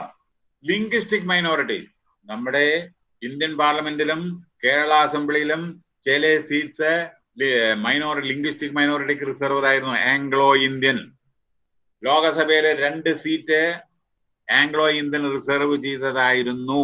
അങ്ങനെ 550-നെ 552 ആക്കിയായിരുന്നു പണ്ട്. ഇപ്പോ ആ രണ്ടും എടുത്തു കളഞ്ഞു. ഇപ്പൊ നമ്മുടെ റീസെന്റ് അമെന്റ്മെന്റ് എന്തോ പ്രൈം മിനിസ്റ്റർ നടത്തി, ആ രണ്ടും ആംഗ്ലോ ഇന്ത്യന്റെ എടുത്തു കളഞ്ഞിട്ടുണ്ട്. കേരളത്തില് ഇല്ല, ഒന്നുണ്ടായിരുന്ന അസംബ്ലിയിലെ 40-41 141 ആയിരുന്നു. ആ ഒന്നും എടുത്തു കളഞ്ഞു, കാരണം അവിടെ അമെന്റ്മെന്റ് നടന്നപ്പോ ഇവിടെ അമെന്റ്മെന്റ് വന്നു. അപ്പോ ഇത്തരത്തിലുള്ള സംഭവ വികാസങ്ങളൊക്കെ ഉണ്ട്, അത് ഞാൻ പറയുക മാത്രം. അടുത്ത finance commission, president of India for A fixed period. And അടുത്തത് കമ്മിറ്റി ഓഫ് പാർലമെന്റ്. പണ്ട് പറഞ്ഞത് ethic committee, public sector undertaking committee, estimate committee എന്നൊക്കെ പറഞ്ഞിട്ടുണ്ട്. അതിനെ പിന്നെ state public service commission, PSC. കേരളത്തിലൊക്കെ നോക്കിയുള്ളൂ അതിനെ സ്റ്റേറ്റ്, അതും കോൺസ്റ്റിറ്റ്യൂഷന്റെ ആണ് കേട്ടോ. State. No, I am asking you one question. നിങ്ങൾ തെറ്റിദ്ധരിക്കരുത്, നമ്മൾ ഒരാൾക്കും എതിരല്ല. ഈ പറഞ്ഞത് ശരിയാണോ എന്ന് നമ്മൾ നോക്കിയാൽ മതി. UPSC സിവിൽ സർവീസ് പരീക്ഷ നടത്തുന്നു സെൻട്രൽ ഗവൺമെന്റിന്റെ. പബ്ലിക് സർവീസ് കമ്മീഷൻ ഇവിടെ സ്റ്റേറ്റ് ഗവൺമെന്റ് ചെയ്യുന്നു. ഈ രണ്ടും കൂടി ഒന്ന് താരതമ്യപ്പെടുത്തും. എന്തെല്ലാം കോൺട്രവേഴ്സി ഇവിടെ. തെറ്റായ കാര്യങ്ങൾ ചെയ്തു എന്നല്ല പറയാം, അവിടെ എന്തെങ്കിലും ഒരു കോൺട്രവേഴ്സി ഉണ്ടോ? IAS ഇലക്ഷന്റെ വന്നപ്പോ അവിടെ ഏതെങ്കിലും ഒരു കംപ്ലൈന്റ് കേട്ടിട്ടുണ്ടോ? ഏതെങ്കിലും ഒരു കംപ്ലൈന്റ്? വ്യത്യാസം മനസ്സിലായോ? ഞാൻ തെറ്റെന്നല്ല പറയുന്നത്, പക്ഷെ വ്യത്യാസം മനസ്സിലാക്കണം. കാരണം ഞാൻ പറഞ്ഞത് from my vast experience, I'm telling you, when I was handling the most difficult that job, recruitment, വളരെ ഡിഫിക്കൽട്ട് ആണ്. നിങ്ങൾ എന്തെങ്കിലും തെറ്റി നിങ്ങൾ SC-ക്ക് പകരം ST എടുത്ത് ST-ക്ക് SC ഭയങ്കര പ്രശ്നമായിട്ട് പരിണമിക്കത്. അങ്ങനെ നമ്മൾ 29 ഹാൻഡിൽ ചെയ്ത് I never face any problem. പക്ഷെ മെറിറ്റ്, ഇൻഫോമർഷ്യൽ വേ, ഒരു പ്രശ്നമില്ല. അതില്ലാത്തതുകൊണ്ടാണ് ഈ പ്രശ്നങ്ങളൊക്കെ. അപ്പൊ നിങ്ങളോട് ഞാൻ പറഞ്ഞു, make A comparison of UPSC. ഇവിടെ തെറ്റെന്നല്ല ഞാൻ പറയുന്നത് കേട്ടോ, അങ്ങനെ വിചാരിക്കരുത്. പക്ഷേ നമുക്ക് കൂടുതൽ ഇമ്പ്രൂവ്മെന്റ് നടന്നു നോക്കൂ. ഇനി ഞാൻ ഈ ചോദ്യം ഇപ്പൊ നിങ്ങൾക്ക് മനസ്സിലാവും. ഞാൻ ചോദിച്ചതിന് ഇതിന് ആൻസർ പറയൂ. ഇത്ര മഹത്തായ ഒരു സ്ഥാപനം UPSC, ഇന്നലെ എത്രയും ഞാൻ പറഞ്ഞത് 6 മെമ്പർ, 6 or 8 അല്ലേ, 6 or 8 മെമ്പറാണ് ഞാൻ പറഞ്ഞത്. ഇന്നലെ പറഞ്ഞില്ലേ, 6 or 8, മാക്സ് 8 അല്ലേ. ഇന്ത്യ മഹാരാജ്യത്ത് 28 സംസ്ഥാനം 9 യൂണിയൻ ടെറിട്ടറിക്കും സിവിൽ സർവീസിൽ പരീക്ഷ നടത്തേണ്ട സ്ഥാപനമാണ് UPSC. IFS, IAS, INTAS, IRS അങ്ങനെ പോകുന്നു, IPS അങ്ങനെ പോകുന്നില്ലേ. അവിടെ 6 ആളോ 7 ആളോ, ഇവിടെ 20-22 പേരാണ് ഈ കൊച്ചു കേരളത്തില് പബ്ലിക് സർവീസ് കമ്മീഷന്റെ. സോ എന്താ main duty? To provide employment to the unemployed. നേരെ മറിച്ച് അവർക്ക് എംപ്ലോയ്മെന്റ് കൊടുക്കണം. അവർക്ക് കാറ്, ശമ്പളം 2 ലക്ഷം 2.5 ലക്ഷം. അവര് എന്തിനു വേണ്ടിയിട്ടാണ്? To provide employment to the unemployed youth. അല്ലേ? നിങ്ങൾ വായിച്ചോളൂ, ശരിയാണോ തെറ്റെന്നാ. UPSC 28 സംസ്ഥാനവും ഇത്രയധികം യൂണിയൻ ടെറിട്ടറി ഉള്ള മഹത്തായ ഓരോരോ സംസ്ഥാനത്തിന്റെ, ഞാൻ പറഞ്ഞില്ല, ഉത്തർപ്രദേശിലെ ഒരു district is equal to Kerala. മനസ്സിലായി? തമിഴ്നാടിന് 3 district is equal to Kerala. അപ്പൊ അങ്ങനെ നമ്മുടെ നാടിനോട് പ്രിയം കൂടുകൊണ്ടാണ് ഞാൻ പറയുന്നത് തെറ്റുകൾ തിരുത്തപ്പെടണം. അതാണ് ഞാൻ പറയുന്നത്. അപ്പൊ അവിടെ ഇത്രയധികം കണ്ടക്ട് ചെയ്യുക, എത്ര എക്സാമിനേഷൻ കണ്ടക്ട് ചെയ്യാം? ഇവിടെയും കുറെ ഉണ്ട്. ഇവിടെയും ലാർജസ്റ്റ് എക്സാമിനേഷൻ കണ്ടക്ടിങ് ആണ് ഇവിടെയും, തീർച്ചയായിട്ടും. പക്ഷേ ട്രാൻസ്പെറന്റ് ആണോ എന്ന് ചോദിച്ചാൽ നിങ്ങൾ തീരുമാനിക്കൂ. എനിക്കറിയില്ല. Can you ever point? കഴിഞ്ഞ ആഴ്ച അതിന്റെ മുമ്പത്തെ റിസൾട്ട് വന്നല്ലോ, നമ്മുടെ IAS-ന്റെ 6ാം സ്ഥാനം തൃശ്ശൂർക്കാർക്ക്. ഏതെങ്കിലും ഒരു നമ്മുടെ പേപ്പറിലോ ഒരു ചാനലിലോ എന്തെങ്കിലും ഒരു കംപ്ലൈന്റ് UPSC-യുടെ സെലക്ഷൻ പറ്റി വന്നു? ഓക്കെ, അടുത്ത്. അപ്പോ ഇവിടെ 22 അല്ലെങ്കിൽ 20 എങ്ങനെയാണ് വീതിച്ചു കൊടുക്കുന്നത്? അത് പറയണ്ടല്ലോ. ഞാൻ പറഞ്ഞിട്ടുണ്ടെങ്കിൽ ഇന്നാൾക്ക് ഇത്, ഒരു മന്ത്രിയുടെ ഇത്, ആ മന്ത്രിക്ക് ഇത്, ഈ പാർട്ടിക്ക് ഇത്, വീതിച്ചു കൊടുക്കുകയാണ്. മനസ്സിലായ? ദേവസ്വം ബോർഡ് വീതിച്ചു കൊടുക്കുകയാണ്, എല്ലാം വീതിച്ചു കൊടുക്കുകയാണ്.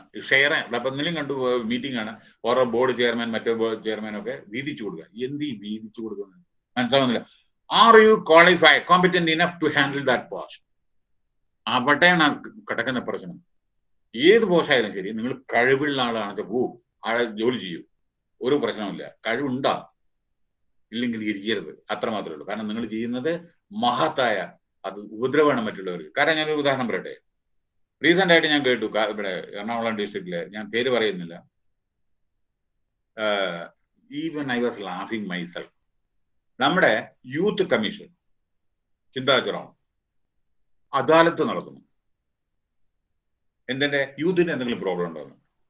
ഇവിടെ അദാലത്ത് നടത്തിയിട്ടാണ് യൂത്തിന്റെ, അതായത് യൂത്ത് മുപ്പത്തേർക്ക് 2 ലക്ഷം 3 ലക്ഷം എന്തോ ശമ്പളം ഉണ്ട്, 2 ലക്ഷം എന്തോ നീതിയുണ്ട്. കാറിൽ നടന്നിട്ട് ഈ ജോലി ചെയ്യുന്ന സമയത്ത് 34 PhD ചെയ്യണം. ഒരിക്കലും പാടില്ല. PhD റെഗുലർ ആണ്. അപ്പൊ ഈ ഗവൺമെന്റ് ജോബ് ചെയ്യുന്ന സമയത്ത് എങ്ങനെ PhD ചെയ്യുക? അത് പോട്ടെ, അതെന്തോ ആയിക്കോട്ടെ. എന്നിട്ട് ഇവിടെ എന്തിനാ അദാലത്ത്? യൂത്തിന്റെ എന്താ already hundreds of grievances 34 ക്യാബിനിലുണ്ട് already. അത് സോൾവ് ചെയ്യേണ്ട ആദ്യം. ഇപ്പൊ നമ്മുടെ ഓരോരോ ഇതില് എത്രയോ കേസസ് വരുന്നുണ്ട്, അത് ആദ്യം ഡീൽ ചെയ്യൂ, എന്നിട്ടല്ല അദാലത്ത് കുറെ മേടിച്ചിട്ടാണ് പോയി ഞാൻ അദാലത്ത് നടത്തി പറഞ്ഞാൽ അത് സോൾവ് ചെയ്യേണ്ടത്. അപ്പൊ അതുകൊണ്ടാണ് ഞാൻ പറയുന്നത്, നമ്മളെ ചെയ്യുന്ന പ്രവൃത്തികള് അത് പ്രോപ്പറായി നമ്മൾ ചെയ്യണം. അതാണ് ഒരു ഗവൺമെന്റ് ഒരു ബോഡിയിൽ നിന്നോ അല്ലെങ്കിൽ ആളുകളിൽ നിന്നോ പ്രതീക്ഷിക്കുന്നത്. അല്ലാതെ ചില സമയത്ത് ഇതേമാതിരി നമ്മളെ എന്തെങ്കിലും കാണിച്ചാൽ പോരാ, നല്ല സത്യസന്ധതയോടു കൂടി നമ്മൾ ചെയ്യണം കാര്യങ്ങൾ, സിൻസിയർ ആയിട്ട്. അതാണ് നമ്മളിൽ നിന്ന് പ്രതീക്ഷിക്കുന്നത്. നൗ നെക്സ്റ്റ്, അടുത്തത് അഡ്വക്കേറ്റ് ജനറൽ കേരളം പറഞ്ഞ സ്റ്റേറ്റ് ഗവൺമെന്റ്. ഓക്കെ, അച്ഛാ ഇവിടെ ഞാൻ ഒന്നും കൂടി പറഞ്ഞില്ല, PSC-യുടെ കാര്യം ഞാൻ പറഞ്ഞില്ല. ഇവിടെ 22 biggest state in India Uttar Pradesh. 6 ആളാണ് PSC-യുടെ സെലക്ഷനിൽ. 20 കോടി ജനങ്ങൾ, 22 കോടി ജനങ്ങളുള്ള ഉത്തർപ്രദേശിലെ public service കമ്മീഷനിലെ 6 member. Second biggest Madhya Pradesh and Maharashtra, അവിടെ അത് 5-4. ഒരു സ്റ്റേറ്റിലും 6 മീതിയില്ല. വെസ്റ്റ് ബംഗാളിലും ഇല്ല, രാജസ്ഥാനിലില്ല 6 മീത്. നമ്മുടെ 22. ഇനി നിങ്ങൾ തീരുമാനിച്ചോളൂ. ഓക്കെ, ബാക്കി ഞാൻ പറയാം. I leave the matter to you. Okay, അല്ലെങ്കിൽ നിങ്ങൾ എക്സസ് എത്ര ഓരോ ഇതില് വെബ്സൈറ്റിൽ നോക്കി എത്ര പേരുണ്ടെന്ന്. ഇതൊക്കെ ഞാൻ വളരെ സ്റ്റഡി ചെയ്ത് എത്രയോ ആർട്ടിക്കിൾസ് വായിച്ചിട്ട് ഞാൻ പറയുന്നതാണ്. എൻ്റെ എല്ലാ ഡീറ്റെയിലും ഉണ്ട് കേട്ടോ. അല്ലാണ്ട് ഡീറ്റെയിൽ ഇല്ലാണ്ടല്ല ഇത് നമുക്ക് പറയുന്നത്. ആർക്ക് എഗെയിൻസ്റ്റ് ആയിട്ടല്ല, ഇതെല്ലാം ഞാൻ ലേറ്റസ്റ്റ് ആയിട്ടാണ് ഈ ഓരോ കാര്യങ്ങൾ പറയുന്നത്. നോ, അല്ലെങ്കിൽ പറയുന്നത് നിങ്ങളതിന് നിങ്ങൾ നോക്കിയാൽ മതി. നോ, അഡ്മിനിസ്ട്രേറ്റീവ് ട്രിബ്യൂണൽ ഉണ്ട്. whenever civil servants are having any problem, central administrative tribunal ഉണ്ട്, state administrative tribunal ഉണ്ട്. ഓക്കെ, സെൻട്രൽ ഗവൺമെന്റ് സർവീസിനെ പറ്റിയിട്ട് പ്രൊമോഷൻ പറ്റിയിട്ട് എന്തെങ്കിലും പ്രശ്നങ്ങൾ ഉണ്ടെങ്കിൽ you can approach central administrative tribunal. State administrative tribunal ഉണ്ട്. പിന്നെ finance commission appointed by the president of India for A fixed period, 5 കൊല്ലത്തിന് വേണ്ടിയിട്ട് എന്താണ് അപ്പോയിന്റ് ചെയ്യണം. അത് ഡീറ്റെയിൽ ആയിട്ട് വേണമെന്നുണ്ടെങ്കിൽ പിന്നീട് പറഞ്ഞുതരാം. പിന്നെ കൺട്രോൾ ഓഡിറ്റ്. പിന്നെ അടുത്ത പ്രത്യേകത, controller and auditor general of India. ശ്രദ്ധിക്കുക വളരെ, കാരണം ഈ യൂണിറ്റ് വളരെ പ്രധാനപ്പെട്ടതാണ് നിങ്ങളെ സംബന്ധിച്ച്. ബുക്കിൽ ഇല്ലാത്ത കാര്യങ്ങൾ ഞാൻ നോക്കുന്ന പോലും ഇല്ല, ഒരു ഹെഡിങ്ങാണ് ഞാൻ നോക്കുന്നത് കേട്ടോ. Comptroller and Auditor General is the custodian of government expenditure, railways, airports, defense, everything where government of India is spending money, it should be audited, thoroughly audited. Adinte duty, Attorney General of India, appointed by the President of India, he has to submit a report, yearly report to the President, which will be placed before the Indian Parliament. ആ റിപ്പോർട്ടിന്റെ അടിസ്ഥാനത്തിലാണല്ലോ പലതും വരുന്ന allegations ഒക്കെ വരുന്നത്, അറിയില്ലേ? പക്ഷേ അവര് തരുന്ന റിപ്പോർട്ട് വളരെ സത്യസന്ധതയോടു കൂടിയുള്ളതായിരിക്കും. നിങ്ങൾക്കറിയാലോ, പത്മനാഭസ്വാമി ക്ഷേത്രം അല്ലെങ്കിൽ മറ്റുള്ള പല കേസസും അങ്ങനെ നല്ല ഇതില് അവര് ഒരു ബയസായിട്ട് യാതൊന്നും ചെയ്യില്ല. ഇത് ഒരു കാര്യം, പ്രൊഫഷണൽസ് ആരും ബയസ് ചെയ്യില്ല. അതായത് ഈ ബയസ് ചെയ്യുന്ന ആരത്? രാഷ്ട്രീയക്കാരല്ലേ. പ്രൊഫഷണൽസ് എന്തിനാ bias? You know what you are suppose to do, what you are not suppose to do, what you are supposed to do. Where is the problem of bias? ഇല്ലല്ലോ. അപ്പോ bias എവിടെ വരണം? നമ്മള് pressure group, മറ്റേ group, അതേമാതിരി പോകുമ്പോഴല്ലേ ഇതൊക്കെ ഉണ്ടാവണം. അതിൽ നമ്മൾ യോജിക്കാനേ പോരെ. പിന്നെ അടുത്ത, അപ്പോ കൺട്രോളർ ആൻഡ് ഓഡിറ്റർ ജനറൽ അദ്ദേഹത്തിന്റെ റിപ്പോർട്ട് എല്ലാ പബ്ലിക് സെക്ടർ അണ്ടർടേക്കിംഗ്, ശ്രദ്ധിച്ചോളൂ ഞാൻ പറയുന്നത്, ഇതൊന്നും നിങ്ങളുടെ ബുക്കിൽ ഒറ്റ വേർഡേ ഉള്ളൂ, കൺട്രോളർ ആൻഡ് ഓഡിറ്റർ ജനറൽ. ഞാൻ ഇത് പറയുന്നത് കേട്ടുള്ളൂ. എന്താണ് ഞാൻ അതുകൊണ്ടാണ് പറഞ്ഞത്, ഓരോരോ സ്ഥാപനം ഓരോ ബുക്കാണ്, ഈ പറയുന്ന ഓരോന്നും ഓരോ ബുക്കാണ്. ഞാൻ വെറും ഹെഡിങ് മാത്രമേ പറയുന്നത്. അത് നിങ്ങളുടെ വെറും നോക്കൂ, യൂണിയൻ പബ്ലിക് സർവീസ് കമ്മീഷൻ, അതിൽ എന്തെല്ലാം ഉണ്ട്, ഓക്കെ, എങ്ങനെ കണ്ടക്ട്, ഏതെല്ലാം വിധത്തിൽ കാറ്റഗറി ആണെന്ന് അറിയില്ലേ? അറ്റോർണി ജനറൽ ഓഫ് ഇന്ത്യ എന്തെല്ലാം എന്താണ്, സോളിസിറ്റർ ജനറൽ ഡ്യൂട്ടി എന്താ, അറ്റോർണി ജനറൽ ഡ്യൂട്ടി എന്താണ്, അങ്ങനെയുള്ള അവരുടെ പേയ്മെന്റ്, അത് ഇത് അവരത്. പിന്നെ ഗവൺമെന്റ് പ്രസിഡന്റ് അപ്പോയിന്റ് ചെയ്ത ആളുകളെ സാക്ക് ചെയ്യാൻ പറ്റില്ല, ഇംപീച്ച് ചെയ്യണം, പാർലമെന്റ് ഇംപീച്ച് ചെയ്യണം. പ്രത്യേകിച്ച് ശ്രദ്ധിക്കണേ, സെൻട്രൽ ഗവൺമെന്റ് പ്രസിഡന്റിന്റെ അപ്പോയിന്റ്മെന്റ് ഉള്ള constitutional authorities, election commissioner, UPC chairman cannot be sacked without impeachment. 2/3 majority in the parliament is required. Okay. പിന്നെ കൺട്രോളർ ജനറൽ ഓഡിറ്റ്. അപ്പോ വേറെ ഇന്ത്യൻ പബ്ലിക് സെക്ടർ അണ്ടർടേക്കിംഗിന്റെ കോർപ്പറേഷൻസ് ഉണ്ട്, ഇന്ത്യൻ ഓയിൽ കോർപ്പറേഷൻ, അതേമാതിരിയുള്ള കോർപ്പറേഷൻ. ഇതിലൊക്കെ account balance sheet finalise ചെയ്ത annual report prepare ചെയ്യുന്നതിന് മുമ്പ് member audit ബോർഡിന്റെ approval ഇല്ലാതെ ആനുവൽ റിപ്പോർട്ട് പ്രിന്റ് ചെയ്യരുത്. കാരണം ഗവൺമെന്റ് എക്സ്പെൻഡിച്ചർ ആണ്, ഗവൺമെന്റ് ഗ്രാന്റ് കൊടുത്തിട്ടുണ്ടാവും, ഗവൺമെന്റിന്റെ പബ്ലിക് സെക്ടർ അണ്ടർടേക്കിംഗ്. ഇപ്പൊ നിങ്ങൾ FACT എടുത്തോളൂ, അല്ലെങ്കിൽ NTPC എടുത്തോളൂ, അല്ലെങ്കിൽ ONGC, ഇതെല്ലാം ഷെയർ ഹോൾഡർ പ്രസിഡന്റ് ഓഫ് ഇന്ത്യയാണ്. അപ്പോ കൺട്രോളർ ഓഡിറ്റർ ജനറലുടെ അവരുടെ സർട്ടിഫിക്കറ്റ് വേണം. അതായത് I have audited and nothing is adverse found, whatever is there. അങ്ങനെ ഇതും കൂടി കൂടിയതിനു ശേഷം മാത്രമേ ആനുവൽ റിപ്പോർട്ട് പ്രിന്റ് ചെയ്യാൻ പാടൂ.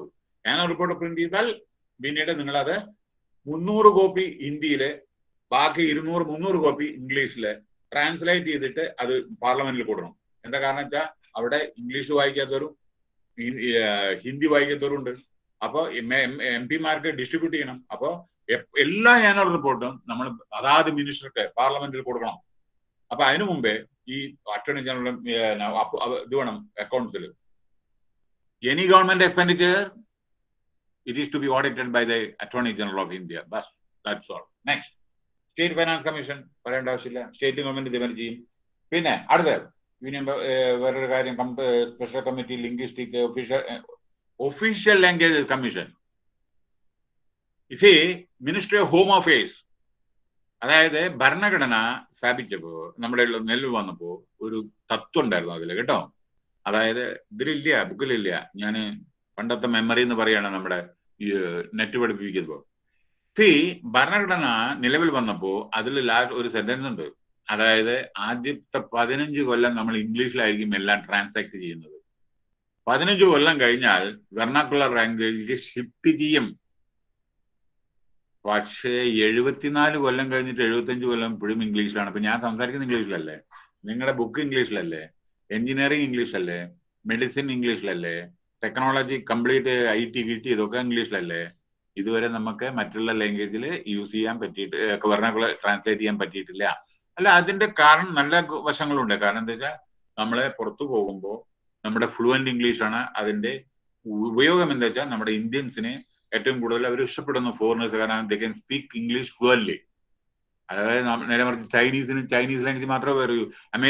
റഷ്യൻ പ്രസിഡന്റ് ഇവിടെ വരുമ്പോ പ്രധാനമന്ത്രി മോഡിയോട് സംസാരിക്കുമ്പോൾ റഷ്യൻ ഭാഷയിലാണ്. ജാപ്പാനീസ് പ്രധാനമന്ത്രി ഇവിടെ വന്ന് ജാപ്പാനീസിലാണ്. ചൈനീസ് ഭാഷയിലാണ് സംസാരിക്കുക. പിന്നെ ട്രാൻസ്ലേറ്ററും മറ്റൊക്കെ ഉണ്ടായിരിക്കും അങ്ങനെ. പക്ഷെ നമ്മുടെ ആള് അമേരിക്കയിൽ പോകുന്ന സമയത്ത് ഇംഗ്ലീഷ് സംസാരിക്കുക. അപ്പൊ they are very happy that they can take English. നമ്മൾ അറിയുന്ന ആളുകളായതുകൊണ്ട് നമുക്ക് ഇതുണ്ട്. പിന്നെ ഈ അപ്പോ ഹോം മിനിസ്റ്ററുടെ കീഴിലാണത് ലാംഗ്വേജ് കമ്മീഷൻ, ഈ ഒഫീഷ്യൽ ലാംഗ്വേജ് കമ്മീഷൻ, ഈ ഹിന്ദി ഇംപ്ലിമെന്റേഷൻ ഇതൊക്കെ. ഞാനും അത് ഹിന്ദിയൊക്കെ പാസ്സായിട്ടുള്ള ആളാണ്. കാരണം ഈ കുട്ടികളുടെയൊക്കെ പണ്ടേ ഞാൻ പാസ്സായത് 81 ഞാൻ പാസ്സായിട്ടുണ്ട്. പിന്നെ ഇതിന്റെ അത് തന്നെ ഡിപ്പാർട്ട്മെന്റ് ഓഫീഷ്യൽ ലാംഗ്വേജസ് ആണ്, ഹോം മിനിസ്ട്രിയാണ്, അവരുടെ സർട്ടിഫിക്കറ്റ് എനിക്കാണ്. നിങ്ങളുടെ അസൈൻമെന്റ് പലരുടെയും അസൈൻമെന്റ് ഹിന്ദിയിൽ വരാറുണ്ട്. ഈ പട്ടാളക്കാരൊക്കെ ഉണ്ട് ഇതിലേ, നമ്മുടെ നേവിയിലെ എയർഫോഴ്സിലെ. അപ്പൊ അവരുടെ ഹിന്ദിയൊക്കെ എനിക്ക് വരാറ്. എനിവേ, അപ്പൊ അതുകൊണ്ട് ലിംഗ്വിസ്റ്റിക് നമ്മുടെ ഇതിന്റെ ഒഫീഷ്യൽ ലാംഗ്വേജിന്റെ ഇപ്പോഴും അതെ നമ്മുടെ നമ്മുടെ ഇന്ത്യയിൽ യഥാർത്ഥത്തിൽ ഹിന്ദിയാണ് ഏറ്റവും കൂടുതൽ സ്പോക്കൺ ലാംഗ്വേജ്. അപ്പൊ ഹിന്ദി എവിടെ പോയാലും നമുക്ക് ഹിന്ദി ഉണ്ടെങ്കിൽ രക്ഷപ്പെടാം, ഇംഗ്ലീഷും രക്ഷപ്പെടാം. ഇംഗ്ലീഷ് ഹിന്ദി ഉണ്ടെങ്കിൽ ആൾമോസ്റ്റ് എല്ലാ സ്റ്റേറ്റിലും ഇപ്പൊ എല്ലായിടത്തും ഇമ്പ്രൂവ്മെന്റ് നടക്കുന്നുണ്ട് കേട്ടോ. പണ്ട് അങ്ങനെയല്ല. നമ്മുടെ തമിഴ്നാട്ടിലത്തെ പ്രത്യേകത അറിയില്ല. പണ്ട് നിങ്ങളവിടെ പോയിട്ട് ഹിന്ദി സംസാരിച്ചിട്ടുണ്ടെങ്കിൽ ചിലപ്പോൾ തല പോകും ചില സമയത്ത്. ഒരു കാലത്ത് അങ്ങനെ ഉണ്ടായിരുന്നു. ഞാനൊക്കെ ബോംബെക്ക് പോണ സമയത്ത് ഇൻസിഡന്റ് നടന്നിട്ടുണ്ട് അവിടെ. എന്താ കാരണം എന്ന് വെച്ചാൽ ഹിന്ദി എഗൻസ്റ്റ് ആയിരുന്നു. അതായത് റെയിൽവേ സ്റ്റേഷനിൽ ഹിന്ദിയിൽ പേര് എഴുതി വെച്ചു, കോയമ്പത്തൂർന്ന് ഹിന്ദിയിൽ എഴുതി വെച്ചിട്ടുണ്ടെങ്കിൽ അവിടെ ചാണകം കൊണ്ട് ഒരു വെറും തമിഴ് ഇംഗ്ലീഷും ആക്കിയായിരുന്നു അവിടെ. ആൾ ഇന്ത്യ റേഡിയോയില് അതേമാതിരി ടി വിയില് ഹിന്ദി ടെലികാസ്റ്റ് ഉണ്ടായിരുന്നില്ല. ന്യൂസ് ആ സമയത്ത് അവിടുത്തെ പാട്ട് വയ്ക്കും, ന്യൂസ് ഹിന്ദിയിൽ വെക്കില്ല, അങ്ങനെ ഉണ്ടായിരുന്നു. ആ കാലം മാറി. ഇപ്പൊ എല്ലാവർക്കും മനസ്സിലായി ഓരോരോ ലാംഗ്വേജ് അറിഞ്ഞാലാണ് നമുക്ക് ജീവിക്കാൻ പറ്റും. ഇവിടുത്തെ ആളുകളൊക്കെ ഓരോ സ്ഥലത്ത് പോയിട്ടല്ലേ ജീവിക്കണം, അപ്പൊ ലാംഗ്വേജ് അറിയണം. അപ്പൊ ഇതൊക്കെ ശ്രദ്ധിക്കുക. പിന്നെ സ്പെഷ്യൽ ലാംഗ്വേജ് ഓക്കെ.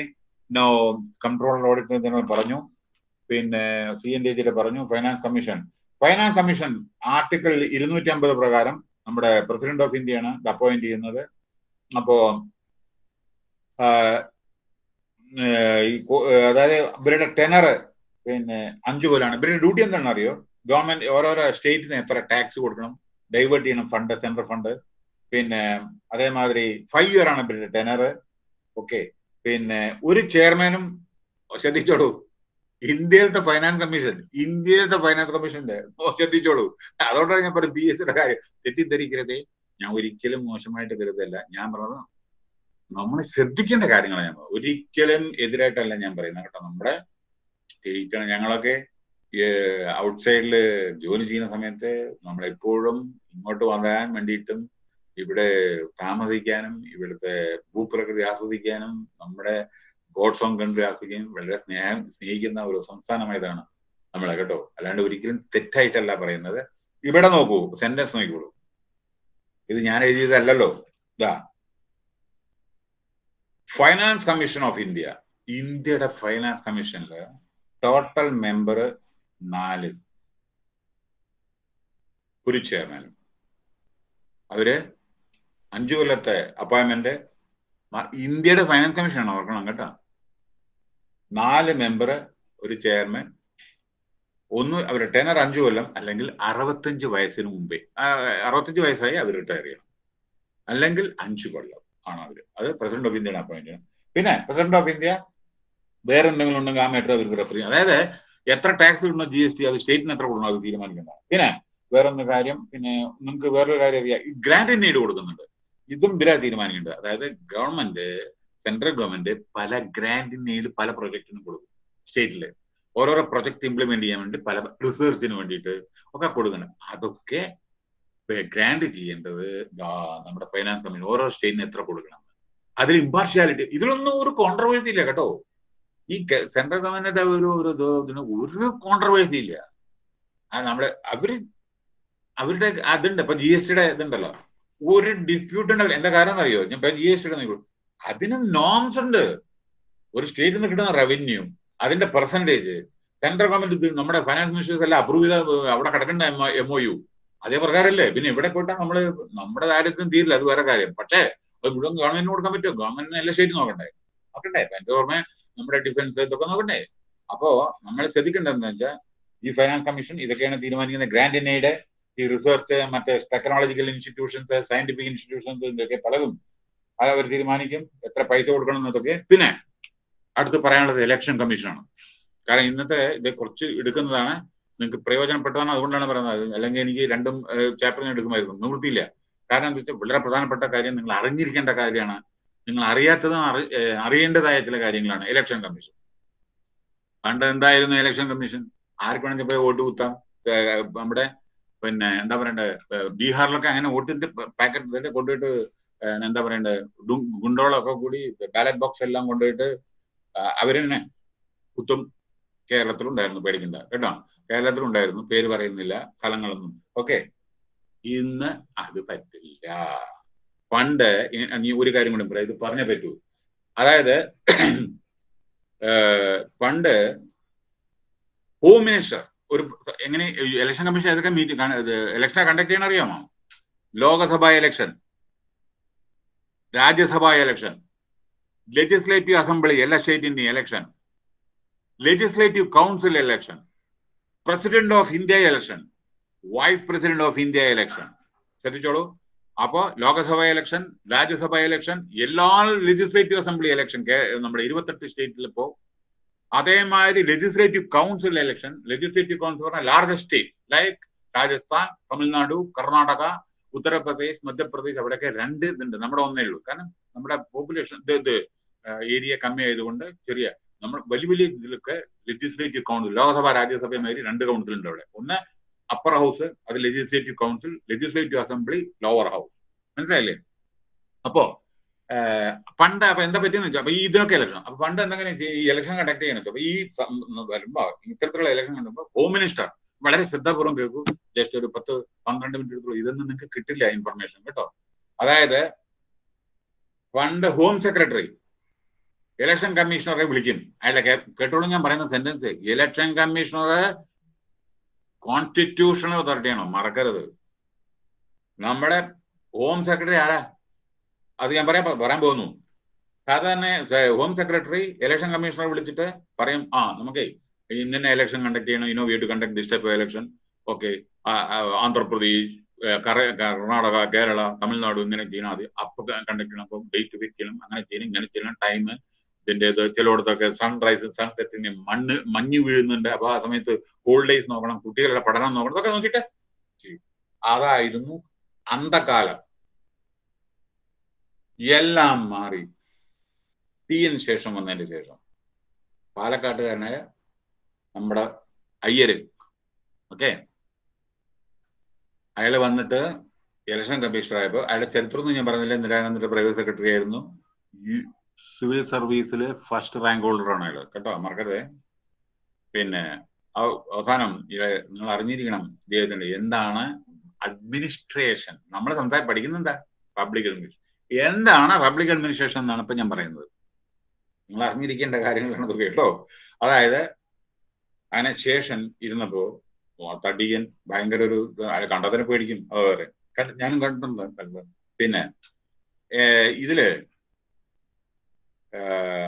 ഇപ്പം മരിച്ചു കേട്ടോ.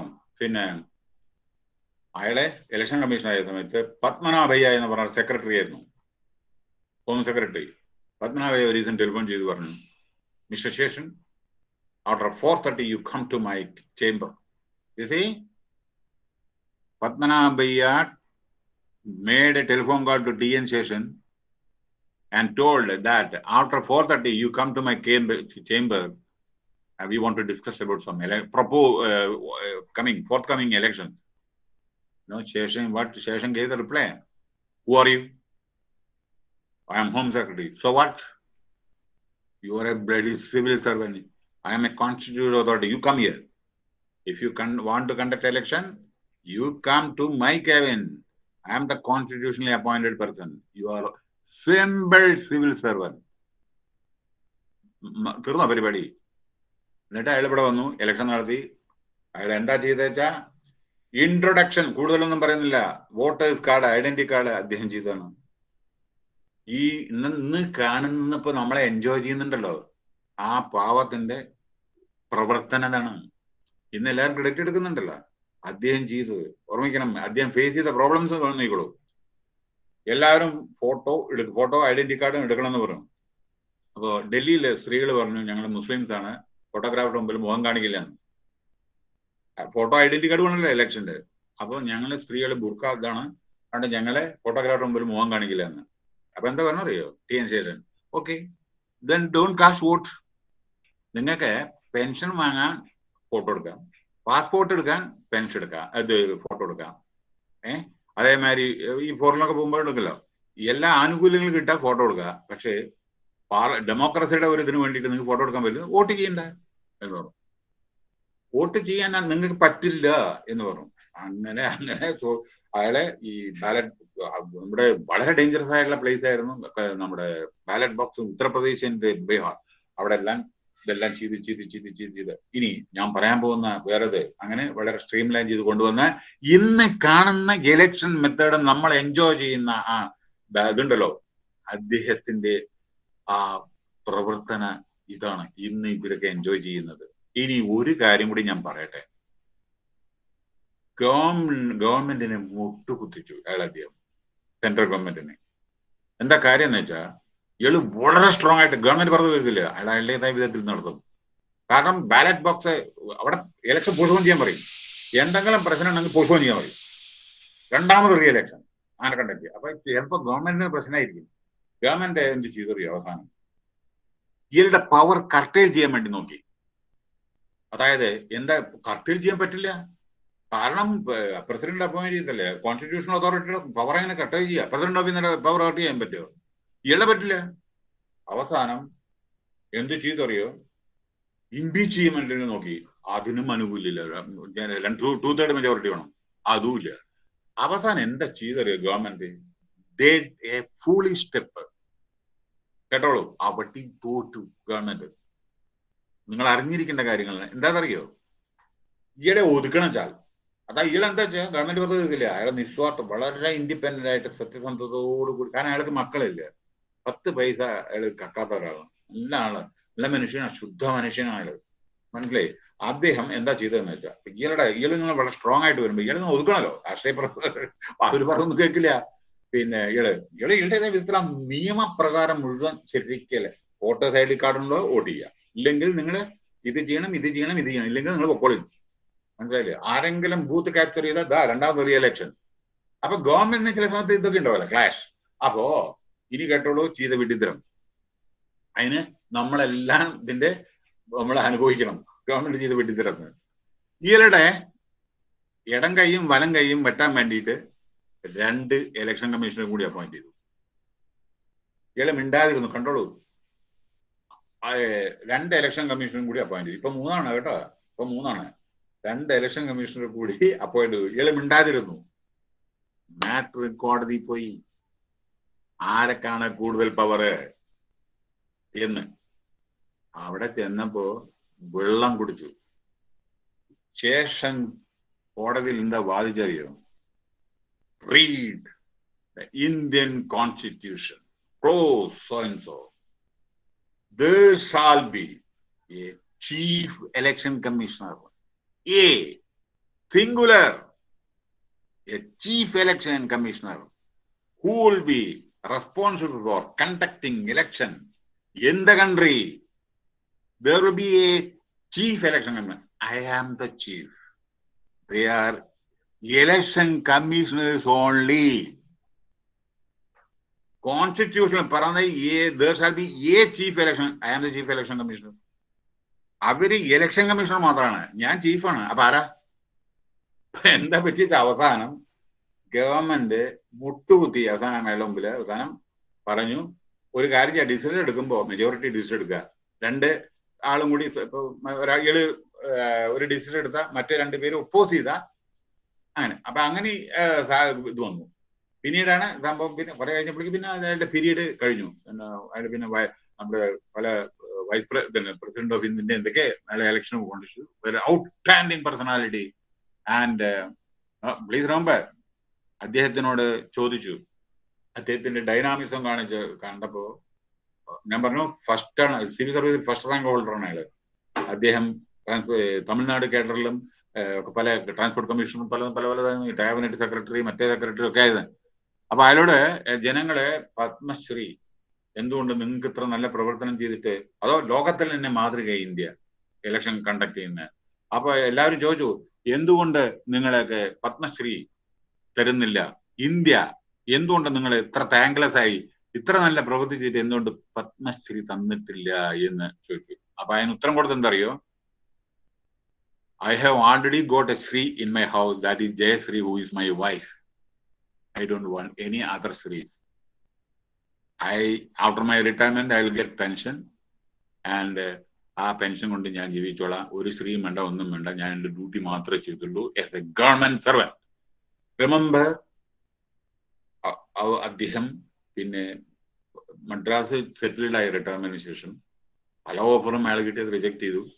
അത് കഴിഞ്ഞിട്ട് അയാള് മരിക്കുന്നതിന് മുമ്പേ സംടൈം ബാക്ക് ഹി ഡൈഡ്.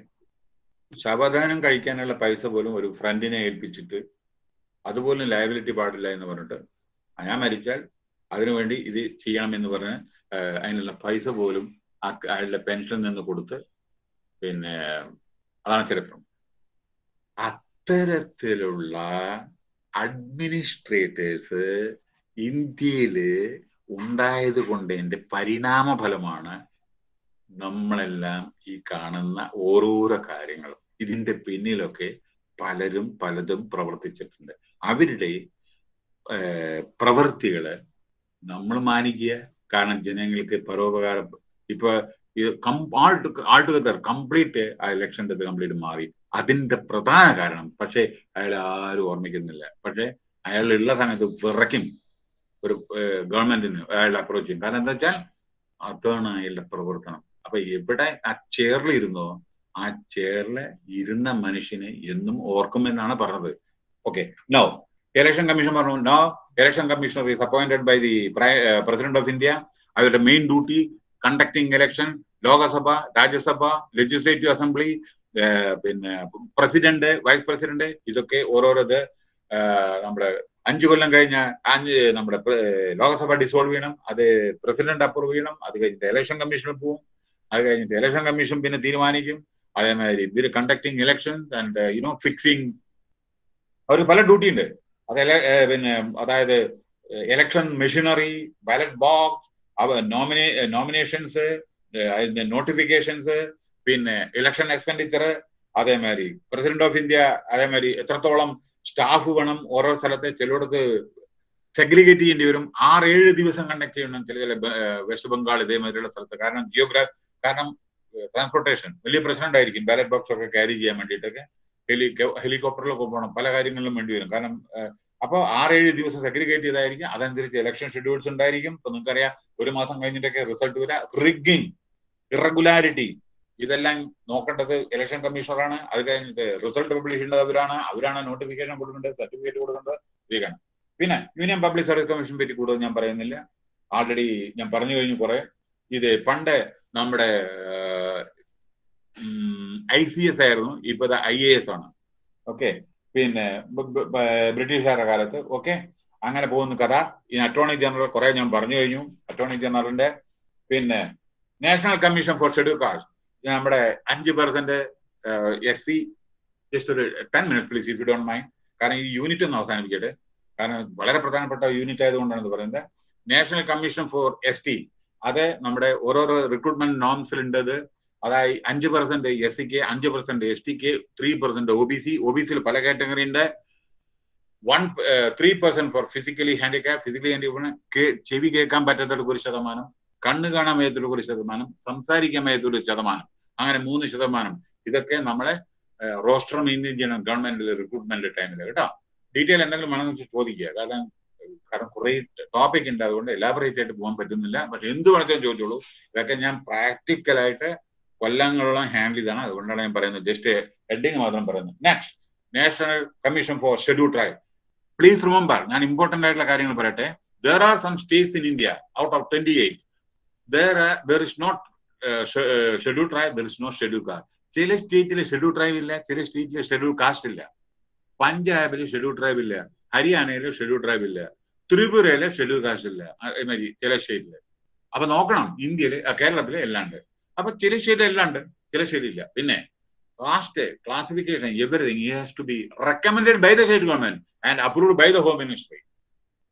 ശ്രദ്ധിക്കണേ, നിങ്ങൾക്ക് നിങ്ങളുടേതായ വിധത്തിൽ റിസർവേഷൻ കൊടുക്കാൻ പറ്റില്ല, ഈ ക്ലാസിഫിക്കേഷൻ ചെയ്യാൻ പറ്റില്ല, നിങ്ങൾക്ക് റെക്കമെൻഡ് ചെയ്യാൻ പറ്റും. Then central government, Home Ministry has to decide which one will come under OBC, which one will come so and so, so and so. Tribal ഒക്കെ വെച്ചാൽ ട്രൈബലിന്റെ ബെൽറ്റ് നിന്റെ. ഓക്കെ.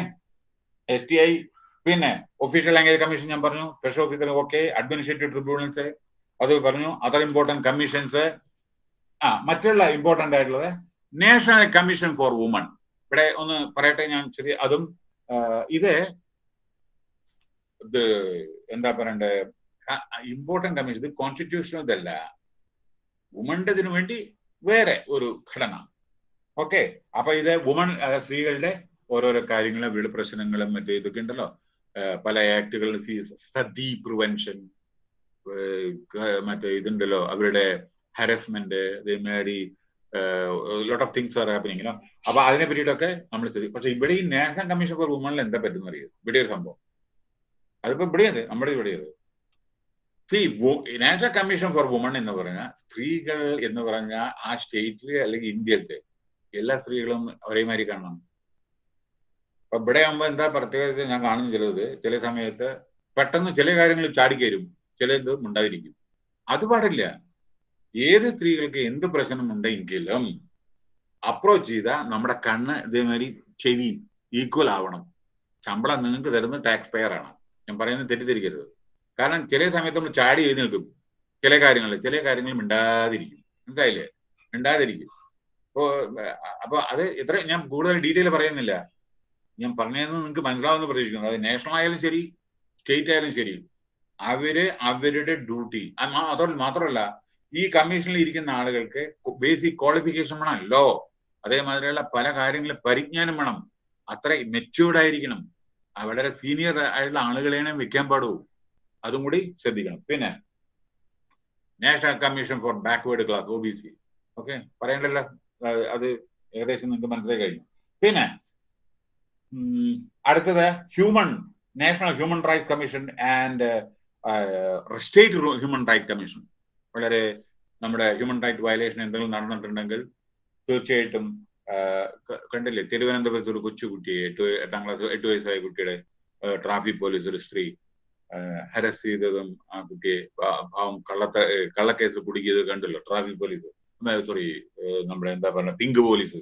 അത്തരത്തിലുള്ള ഒരു കാര്യം ഹ്യൂമൻ റൈറ്റ് വയലേഷൻ ആണ് അത് ഹ്യൂമൻ റൈറ്റ്. ഞാൻ ഒരു ഉദാഹരണം പറയുമ്പോൾ നിങ്ങൾക്ക് പെട്ടെന്ന് മനസ്സിലാവും. കാരണം ഒരു കൊച്ചു പെൺകുട്ടി ഒരു തെറ്റും ചെയ്യാതെ ആ പോലീസ് ആളുടെ മൊബൈൽ കട്ടെടുത്തു പറഞ്ഞു, പക്ഷെ മൊബൈൽ അതിൻ്റെ ഉള്ളിൽ ഇരിക്കുന്നുണ്ടായിരുന്നു അവരുടെ കാറിൽ. ആ കുട്ടി അച്ഛനോടൊപ്പം കൈ പിടിച്ചിട്ട് ISROയിലേക്ക് പോകുന്ന വളരെ വലിയൊരു എക്യുപ്മെന്റ് ഇത് കണ്ടെയ്നർ സംതിങ് ഇത് നോക്കിക്കൊണ്ടിരിക്കേണ്ടായിരുന്നു. കാഴ്ച, കൊച്ചുകുട്ടിയല്ലേ, അത് റോഡ് സൈഡിൽ നോക്കിക്കൊണ്ടിരിക്കുന്ന സമയത്താണ് ഈ പോലീസുകാർ വന്ന് കൊടുക്കുന്നത്. എന്നിട്ട് നിങ്ങളെ രണ്ടുപേരും പോലീസ് സ്റ്റേഷനിൽ കൊണ്ടുവന്ന്, അച്ഛൻ കള്ളനാണ്, നീ കള്ളനാണ്, നീ എന്റെ മറ്റേത് മൊബൈൽ കട്ടുന്നു. പക്ഷേ ആ മൊബൈല് ആ ട്രാഫിക് പോലീസിന്റെ പിങ്ക് പോലീസിന്റെ കാറിൽ ഇരിക്കുന്നുണ്ടായിരുന്നു.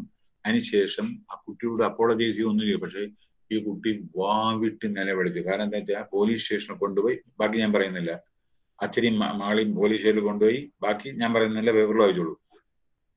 പക്ഷെ ആ കൊച്ചുകുട്ടിയുടെ മനസ്സ് അതിഭയങ്കരമായിട്ട് പേടിച്ചു. ഇത് ഹ്യൂമൻ റൈറ്റ് വയലേഷൻ ആണ് കേട്ടോ.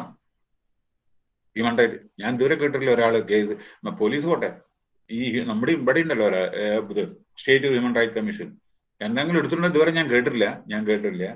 അപ്പൊ ഇത്തരത്തിലുള്ള കേസ് ഇംപാർഷ്യൽ വേ നമ്മൾ ചെയ്യണം എന്നാണ് ഞാൻ പറഞ്ഞുകൊണ്ട് വരുന്നത്. ആരായിക്കോട്ടെ, എന്തായിക്കോട്ടെ, പിന്നെ ഇങ്ങോട്ടും തിരിയത് നമ്മളൊരു സ്ഥാനത്തിലിരിക്കുമ്പോൾ ശ്രദ്ധിക്കുക, ഇവിടെ നോക്കണ്ട, നമ്മളെ ഇമ്പാർഷ്യൽ ആയിട്ട് ഒരു കാര്യം സ്വന്തം ഡിസിഷൻ എടുക്കാൻ, you have to apply your mind according to your conscious, which is correct, which is wrong.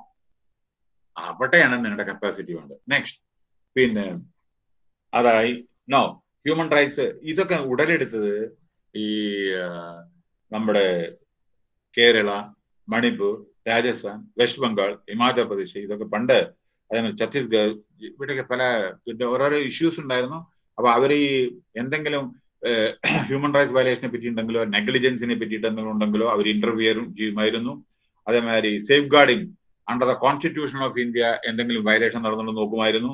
പിന്നെ ട്രീറ്റീസ് ഇന്റർനാഷണൽ, അതായത് ലോകത്തിലെ എന്തെങ്കിലും ട്രീറ്റി ഉണ്ടെങ്കിൽ അത് നമ്മുടെ ഹ്യൂമൻ റൈറ്റ്സിന് എങ്ങനെയുണ്ട് അതൊക്കെ ഇത് നോക്കിയിരുന്നു. Such other function as it may consider, അതായത് ജനങ്ങളുടെ നന്മയ്ക്ക് വേണ്ടി, സ്ത്രീകളുടെ നന്മയ്ക്ക് വേണ്ടിയിട്ട്.